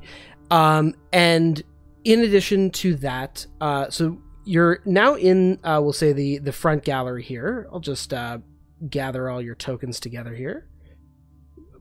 Bring them on down. So this is the front vestibule. You know that there is the staircase which leads back down to the archives below. And then in front of you ahead is also the big rotunda mezzanine with the giant T-Rex and the Stegosaurus and the Triceratops in it, and the strange limb with the boot hanging out of the T-Rex's mouth. Also off the vestibule are 2 other wings that you have not investigated yet: the Gallery of the Arts and the Hall of the Antiquities. Well, she surmised they would be in their respective wings, perhaps in their private offices. Should we start there? Yes, there were 2 doors marked private back in the botanical garden, if I'm not mistaken. Yes. It would probably be in a different area for Professor Endry. Are there... Well, if we assume the professor's been eaten, perhaps we should pilfer his private chambers. Yeah, we should. What department was he again? He's the botanist. He studied with alongside the botanist. He studied gargantuan flora and fauna. Okay, because she said that she was the flora and he's the fauna, so the office might be in the same place after all. Yeah, so there were 2. I think there were 2 doors there, both marked private. So one probably belongs to our friend the tree, and the other one to our friend the leg. Oh. Are we worried about her seeing us sneak in to the private chambers? Can she turn her head? Yeah, she was quite spry for us. We can tell her that we're janitors. Well, she already told her that we were the security detail. Oh yes, I forgot. Memory crystal's broken. We can tell her we're just checking the locks from the inside with the doors closed. Or I could shroud us in a veil of shadows and silence. That also works. Won't she see the shadows? Well, no, that's the. Do you want to? And then how about we go with the shroud of silence, and then as the backup plan, we tell her we're inspecting the locks. If she sees through, penetrates our disguise. Maybe we can just tell her that he's dead, and we need to fix the archives. Why lie? It is true that I'm not the greatest liar, nor am I the greatest persuader. She nor am I didn't very seem like a intimidating. fan of his anyway. But if she doesn't see us, then she doesn't know. We don't have to answer any questions. Okay, so option 1, lie. And then if that fails, option 2, truth. Why is option 1 lie? Well, for option 1 is just hide. Option 2 is lie. Option 3 is truth. We'll work down the tree. If the tree sees us. The tree of decisions. So it should be hide, truth, lie. As the Hide, three lie, of you truth. deliberate, you can all roll me a d6. Oh, no. 3. 2. 5. Okay. You think you hear a shuffling. It stops, but a shuffling of weight coming from the rotunda. Did anybody else hear that? Yep. Cover. Hide. I duck behind a chair. I also duck behind a chair, but I am gigantic, so... The rumbling subsides. It was just like a loud step. Like Tyrannosaurus size step? Maybe. Oh. All right. So, okay. Well, let's all hide behind this chair here. So, I pull out of a little pouch. I pull out some ashes. You know what this is? Ashes. Burned mistletoe. And then I take a sprig of spruce and I put it on. I give everybody like some ash eyeshadow. Pass without a trace. So as long as you stay within about 30 steps from me, we'll be shrouded in a veil of darkness. Can I have eyeshadow if I don't have eyelids? Yeah, it just looks good. Trust me. Okay. Yeah. I'm just gonna pretend that you've drawn like 2 slashes of angry eyebrows on me. Nice. It's perfect. Where are you guys gonna go? All right. Let's go up to the north one with the 2 doors, right? Okay. Yeah. As you head across the rotunda, you can't help shaking the feeling that those dinosaurs moved. They're not standing in the same position they were when you moved through. Fascinating. Keep moving. I start to approach the T-Rex. No. Stay on target. Stay on target. Darkness. Shroud of darkness. Keep going. Go. Oh, Sneak. It looks like all three of them actually have a collar. I look closely at the collar. Is there a name on it? I'm looking at the T-Rex. Yeah, there is. It says Bernice. Bernice. I grab Osiris by the collar and oh! Why would you name a dinosaur Bernice? So Bernice is a perfectly good name. I suppose that's true. Alrighty. Moving back into the botanical gallery, it appears that the botanist is fast asleep. Her eyes are closed. See, it worked. Brilliant. Your low skill magic seems to have paid off. Well, it's low because it emanates from the ground. See, it is nature-based magic versus your celestial heavenly magic. Yes, I know all about nature-based magic. It's some of the more simple magic to be able to grasp. Primitive is the term. Primitive. It takes far more skill to be able to decipher the nuances of the magical energies in the world. But I mean, we don't have let's to go to the door on the right. As Osiris is talking about this, I just like pull my flask out and start drinking again. All right. With two of the doors marked private, will you take the one to the east or the west? Chug? I pick the one to the west and just start trying to open the door. It opens without a push. It quite easily, revealing a rather small and dusty room that appears to be a cloakroom. There's several niches on the wall for some coats and other accoutrements. And there is a closet across the room with some cleaning supplies in it and some brooms and other things. And then across the hallway, there is another door that this door here, it is labeled, quite simply, Professor EDT on the front of the door. Yeah, nailed it, Chug. First try. How did you know? Clairvoyance. Interesting. Fascinating. I start writing in my book. See, that's high-class magic to you. That was a lie. I am practicing. I wave my quill and the words disappear disappointedly, and I slam my book shut. Opening the door to Professor Endry's office, it is unlocked. And in the first room of the office, there's several adjoining, there's actually two exits to this room.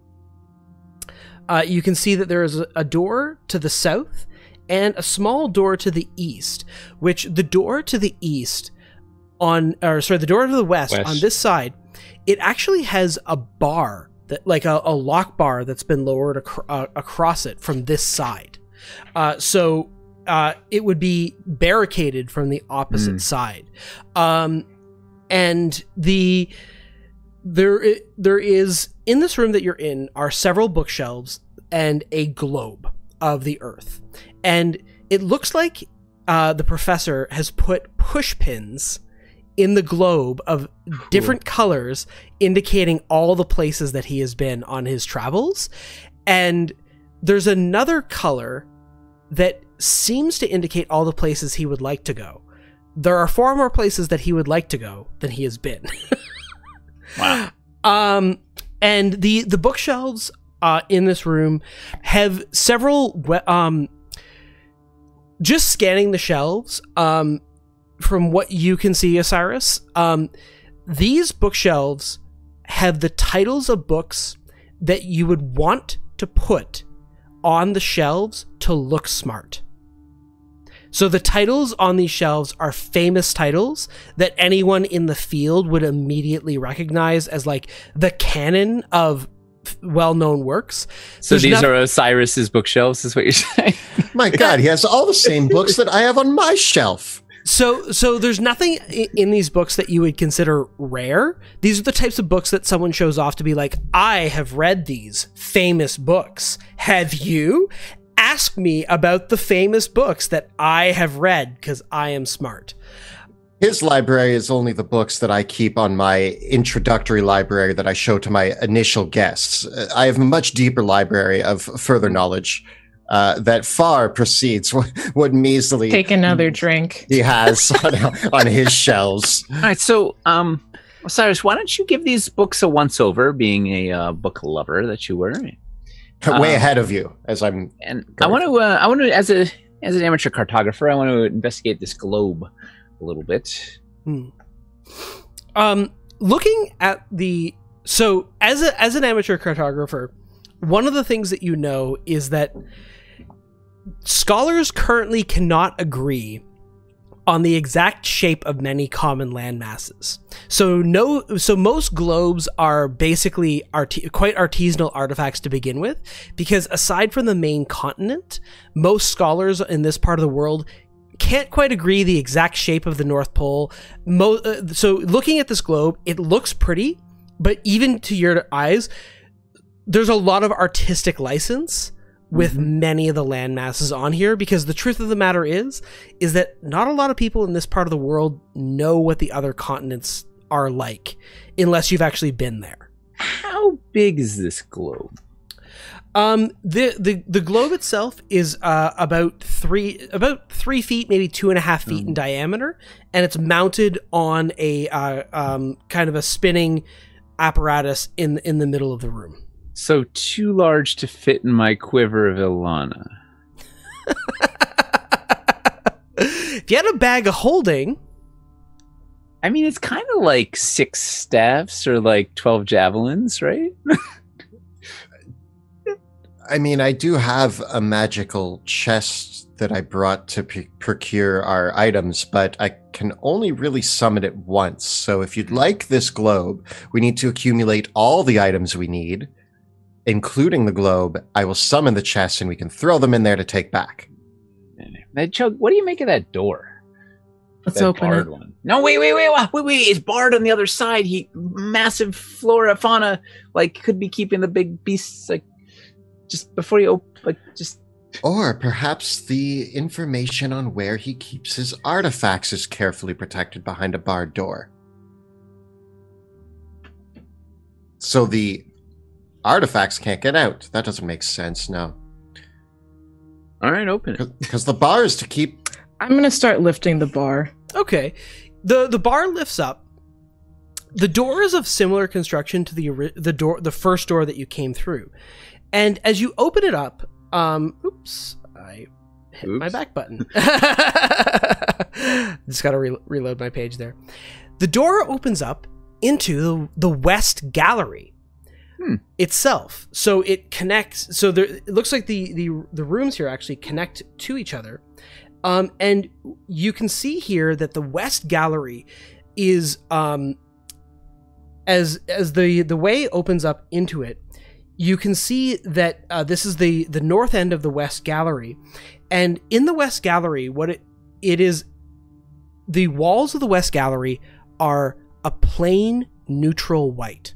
For everything else in this room are paintings housed, and all the curtains are drawn, and there is a dim dancing light hanging in the air illuminating it. And it appears that actually several flat walls have been erected inside the gallery to allow for more hanging space for the other portraits. So you actually open this door, and it's listed as private on the other side, and it opens out into the gallery. And all you hear as you open this door is the creaking, followed by this other low, and there's a groaning noise around the room.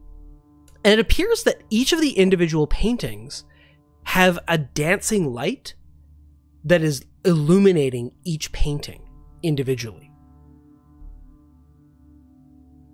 Did one of the paintings moan? I thought that was Chug. No, you hear a groaning I have noise not said anything. and some plodding footsteps down the other side of the hallway. In the gallery. Let's hide. Are there any chairs to hide behind? There's only a globe. You could. There's no chairs in the hallway, but you're still mostly in the in the office of Professor Endry, so you could hide around the corner pretty easily. I'm gonna push up against this bookshelf here, and all right, you can all give me a stealth check. And everybody gets +10 because I passed without a trace. nice.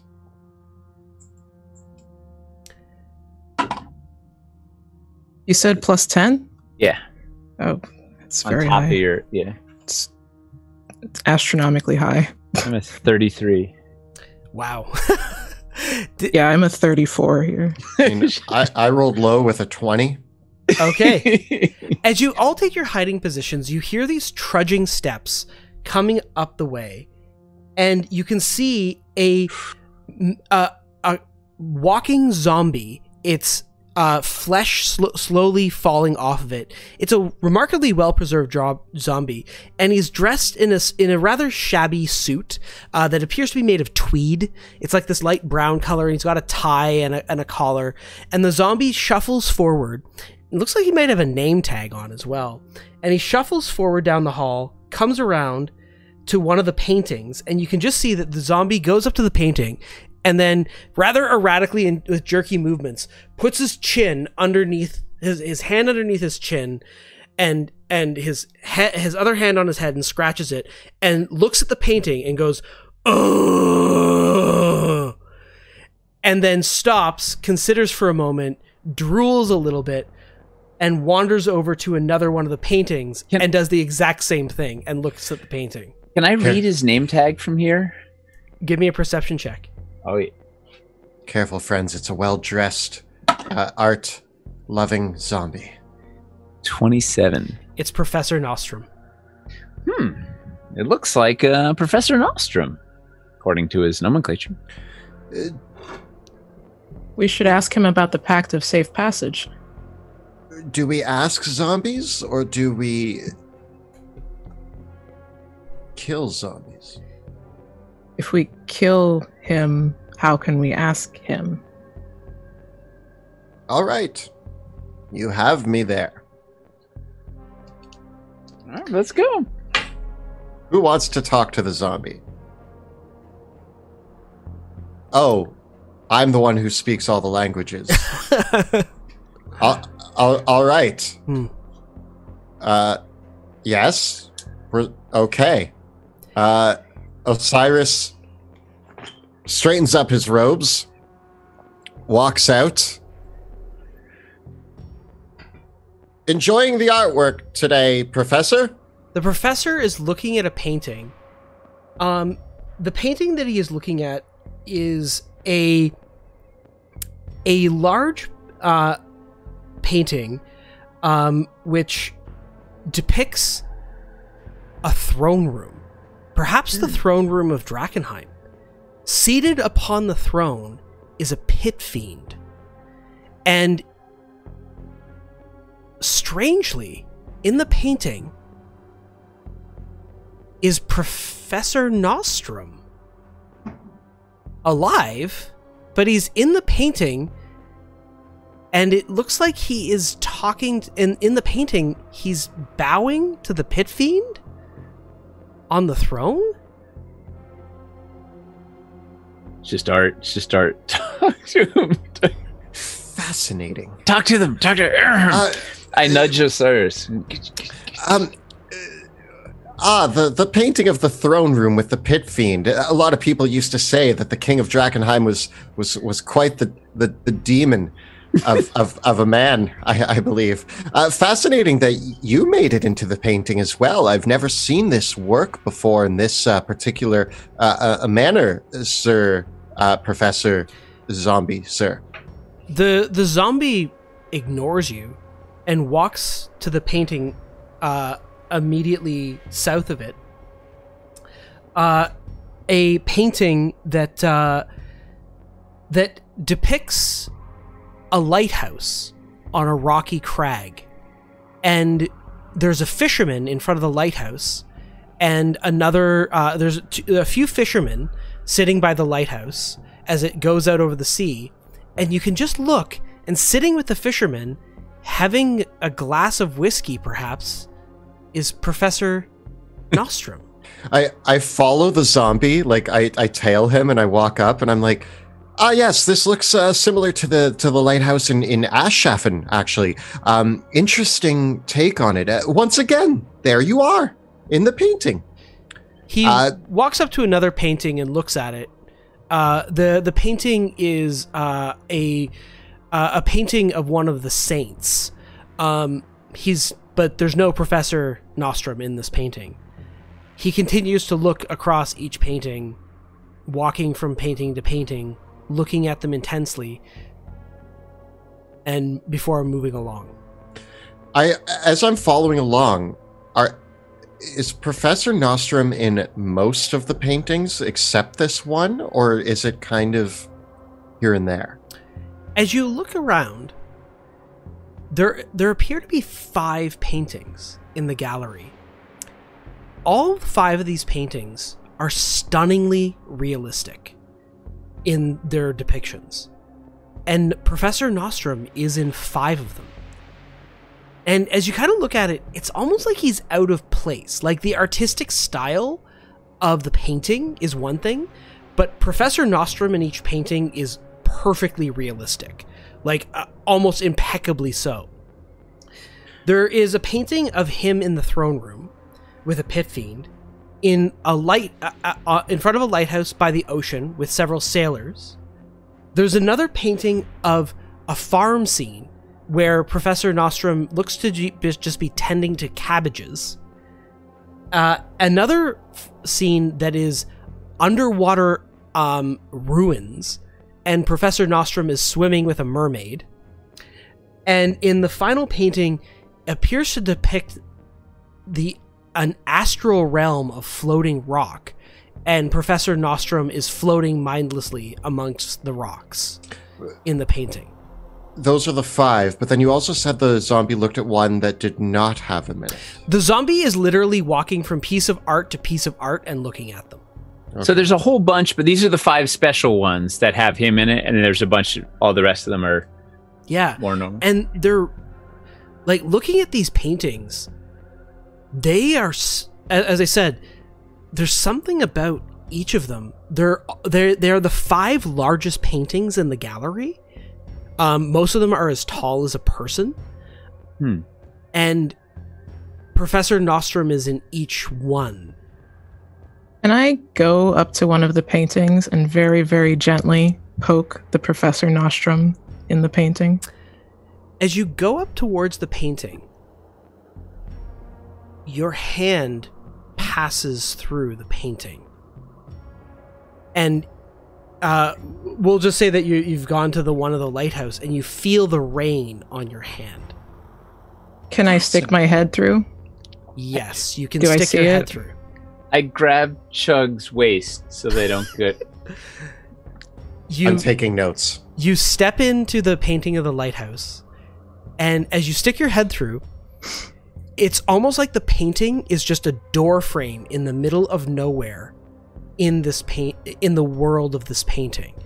And you can hear in the rain, there is Professor Nostrum laughing and telling a bawdy joke with several sailors up on the edge of the lighthouse.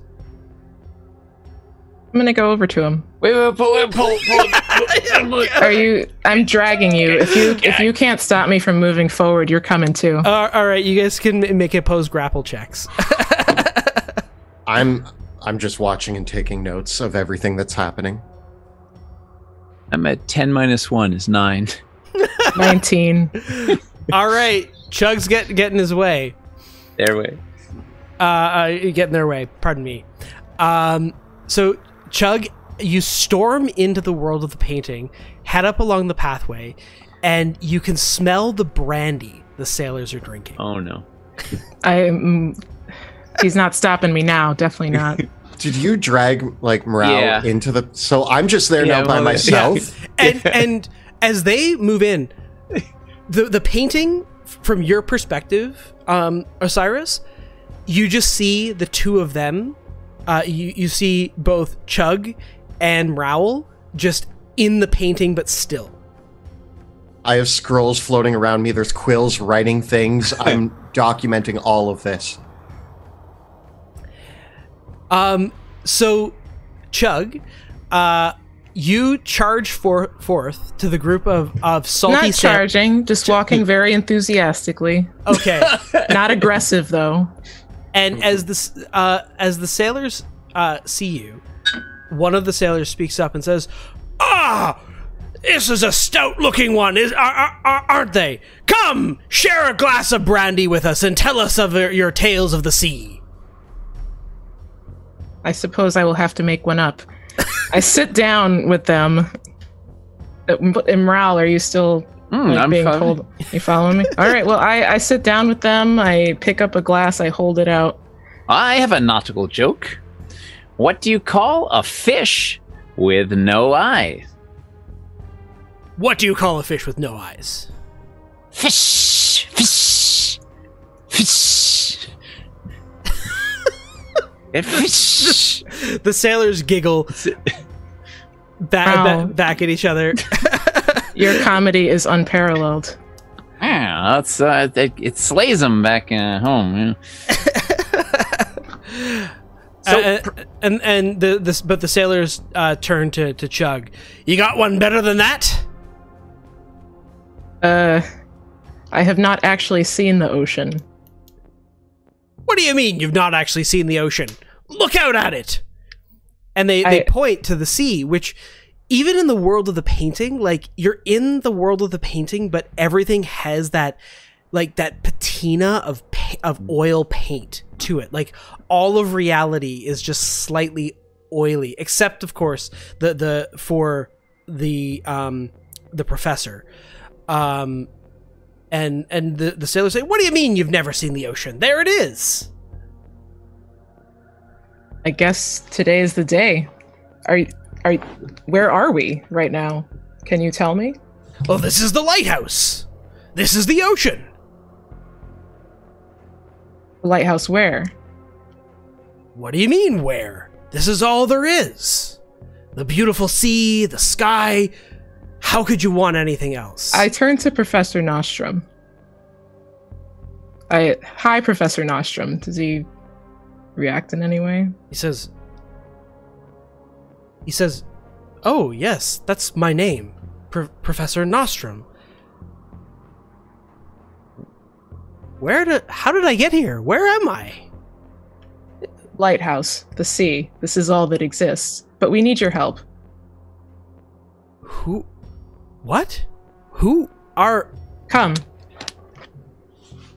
I have books for you in the other place. Through the door. We'll tell you jokes about the sea. This is highly irregular, but very well, lead the way. Lead him out. I say to the sailors, thank you for telling me about the sea and the lighthouse and for sharing your brandy with me. As you lead Professor Nostrum out, you step out of the painting, and you're holding his hand, but as you step back into the reality, he's still there. He's stuck in the painting. Back in. But Osiris, you should come this time. You guys step out, and I'm like, oh, and then as you'd like turn around and go right back in. So this time I poke my head in, and I'm kind of standing like partially in. And the says, "Oh, it was like you disappeared for a moment." I don't know where I am, says the professor. You know where you should be. I always wanted to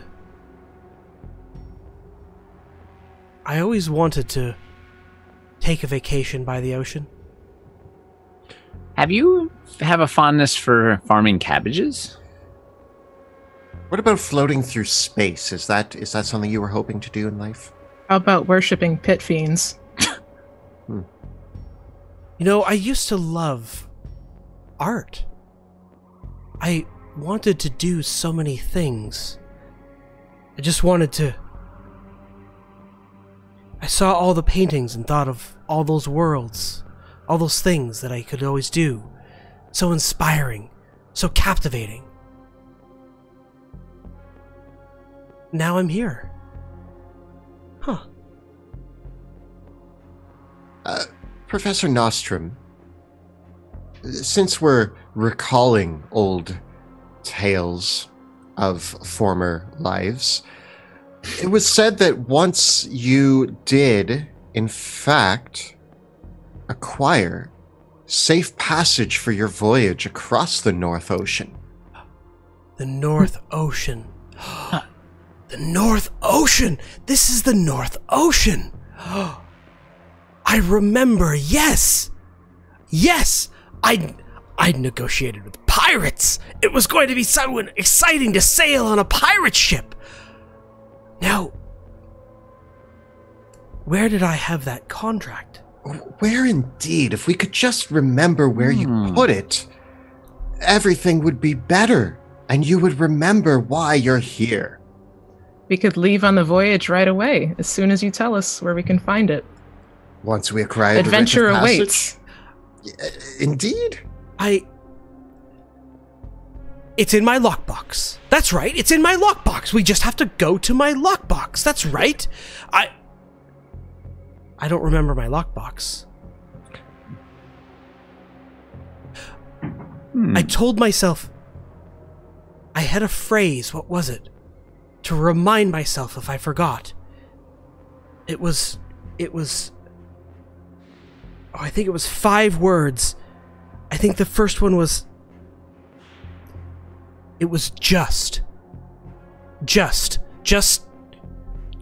something, and that was supposed to remind me, but the first word was just. There were 5 other words. It was supposed to. Thank you very much. We're going to leave you to your voyages now, and I pop back out of the painting.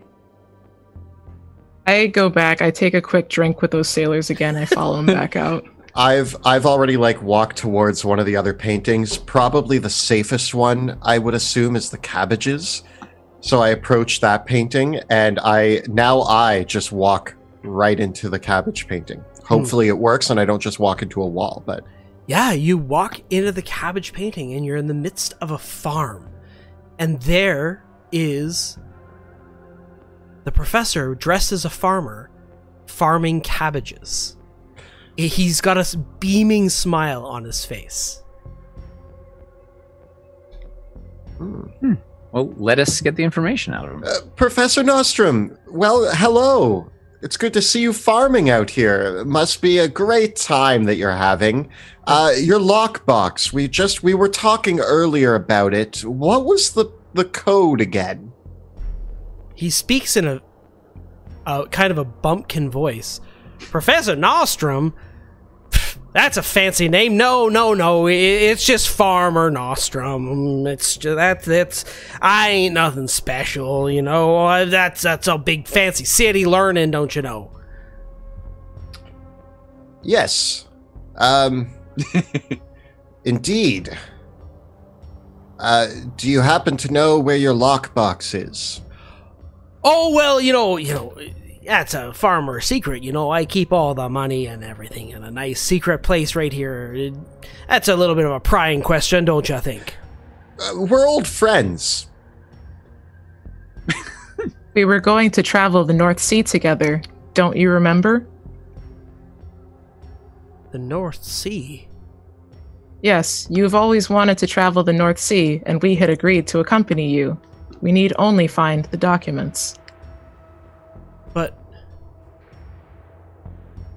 well, I always wanted to be a sailor. I thought... I'm not a farmer. Who am I?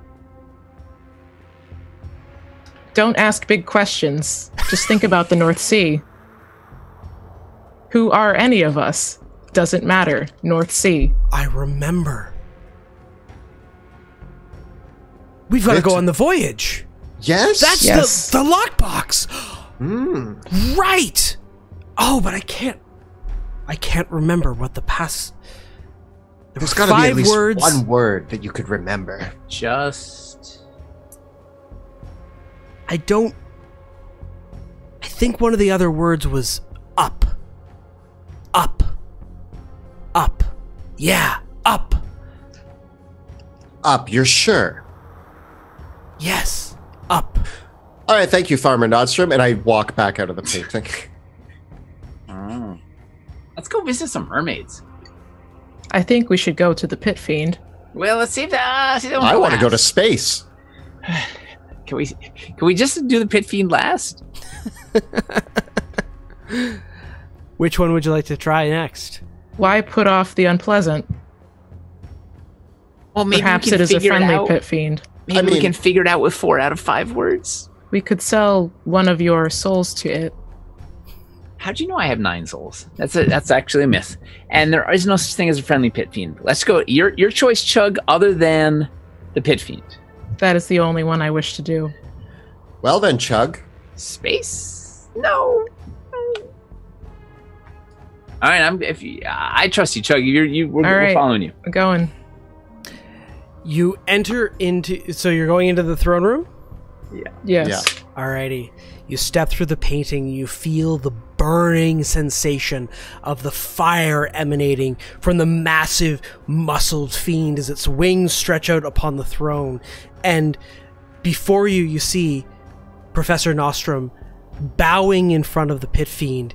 He has an iron shackle around his neck and a gag in his mouth. And the pit fiend laughs as you enter and says, I am King Grobumindus. What do you dare petition for me, King of the Depths of Fire? Do pit fiends speak abyssal or infernal? Infernal. Cool. I speak can't infernal. understand it. I guess I walk up and in infernal I go, hello, painting pit fiend. We're just here to talk to your gagged associate. We would like to ungag him temporarily, ask him a few questions, and we will be on our way. How Osiris, amusing. make sure to tell it that we are not kink shaming. We are not king shaming. Yes, that's what I said. Is that what you said? Nailed it. The fiend First replies, try. Nailed it. You would like to speak with my pet, then, eh? Fine. What? The price. I demand a mortal soul. Very well. You can have it as soon as we get what we need. No, I will have the soul first. Is this a real pit fiend, or is it's just a painting, right? Like, Ooh. it can't hurt me. All right, I want to run out of the painting, run back to the big atrium, grab the boot, run back into the painting, and present him with a mortal soul. Ah. Oh, now we're grabbing the boot Clever. out of the T-Rex's mouth? Okay. No, it was on the No, floor. there was one on the ground too. Oh, there was one. It fell on the floor. It was just a boot on a soul, as it were. Ha! Alrighty. You run out into the atrium, grab the boot, and you hear a growling behind you as you bring the boot back to the painting and offer the mortal soul to the pit fiend. And as you bring the boot into the painting, a spectral version of Professor Endry appears and attached to the boot. Like he Okay, got it on words. his spectral foot. We can't offer Professor Entry to the pit fiend? 2 birds with 1 stone. Wait, this is. Would you Let's just rather bring- offer yourself, Osiris? No. No, I wouldn't. How about the owl? No. The owl doesn't The have owl a is soul. his son. It seems an interesting deliberation ahead, but we only have a few minutes left, so I think you shall all ponder that for next time. And we'll Oh, wrap up boy. there for the night. And there was a growl in the atrium. Yes, as you... I'm assuming like you just like tabaxi Yep. boomed it back. Didn't to- even look back. Yeah, Didn't yeah. even- Yeah. Well, this has been an interesting misadventure. to say the least. It is so wonderful to play with both of you, Nate and Nina. But we will wrap up for tonight. But you'll be back with us next week, next Tuesday, for part 2 of this awesome series. Yeah. Can't wait. Yeah. I don't think it's a misadventure, right? We haven't messed up once. Not once. No. Perfect. We are on the ball. Yeah, let's see how much longer that lasts. I think We're negotiating might with have Pit Fiend. I What think could you go might wrong? have stirred the hornet's nest this time. Yeah, I think I feel like we're just getting to the point where it's about to go really. Raoul's cleverness may have doomed us all. In any case, a big thank you to Nate and Nina for joining us. Both of them amazing creative minds at Dwarven Forge, very good friends of ours who have been a huge part of our hobby for so long. Please, if you wonder where all the cool terrain from all the Drakkenheim series have come from, it's almost all Dwarven Forge stuff. And so be sure to check them out over there. Nina, do you want to just recap your socials for us so that we know where to find you? On Instagram, we are Dwarven Forge Official. On Facebook and Twitter, we are at Dwarven Forge. You can find us on Twitch. We are Dwarven Forge Live. And I think those are all the major ones. And who are you? What's your... you can find me on Instagram. I am at NIHNAH. And I'm on Twitter. I'm at Nate Taylor, NATETAYLOR. It's such an honor to be on with you guys. This is so fun. Thank you, Monty. Thank you, Kelly. Yeah, thank you. Week. Yeah, so just as our fun recap from us, Kelly, do you want to give the spiel for us on all that the good stuff of where people can find our other stuff? Absolutely. So just so that everybody knows, thank you for joining us today. Our videos and live streams are made possible thanks to the generosity and support of our Patreon community. And if you are enjoying our work, please consider becoming a patron of our show. You can find it in the links below or at patreon.com/dungeon_dudes. We also have a phenomenal Discord community, which is exclusive for our patrons, where you can come in and discuss all sorts of D&D and Drakkenheim related things with us, as well as take part in our monthly writers' rooms where you get to help us come up with new scripts for our Thursday episodes.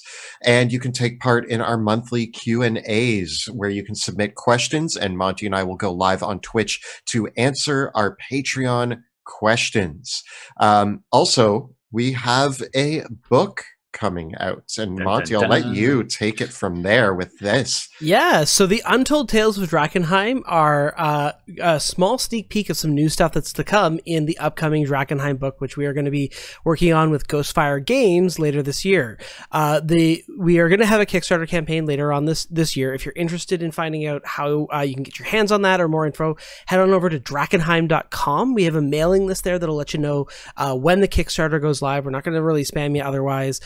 So check that on out, and we're very excited. We got a whole chat on our Discord as well, where people are asking us questions about what's coming in the book. There'll be more news and updates as we get further on into the year, but we're really excited about that coming up. A few other things. First of all, a big shout out to Kyle as well, who was in chat tonight, helping keep everything organized behind the scenes. A big shout out to him.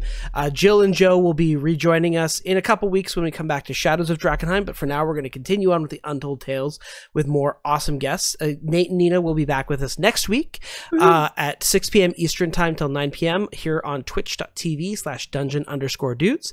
But of course, you can find all of our awesome, great content on YouTube as well, where Kelly and I cover everything Dungeons & Dragons, including advice for players and guides for dungeon masters. That's at youtube.com/dungeondudes. And you can also see all the prior episodes of the Untold Tales of Drakkenheim, Dungeons of Drakkenheim, and Shadows of Drakkenheim right up there as well as on most podcast platforms too. With that, thank you all so much for watching tonight, and we will see you next time in Drakkenheim.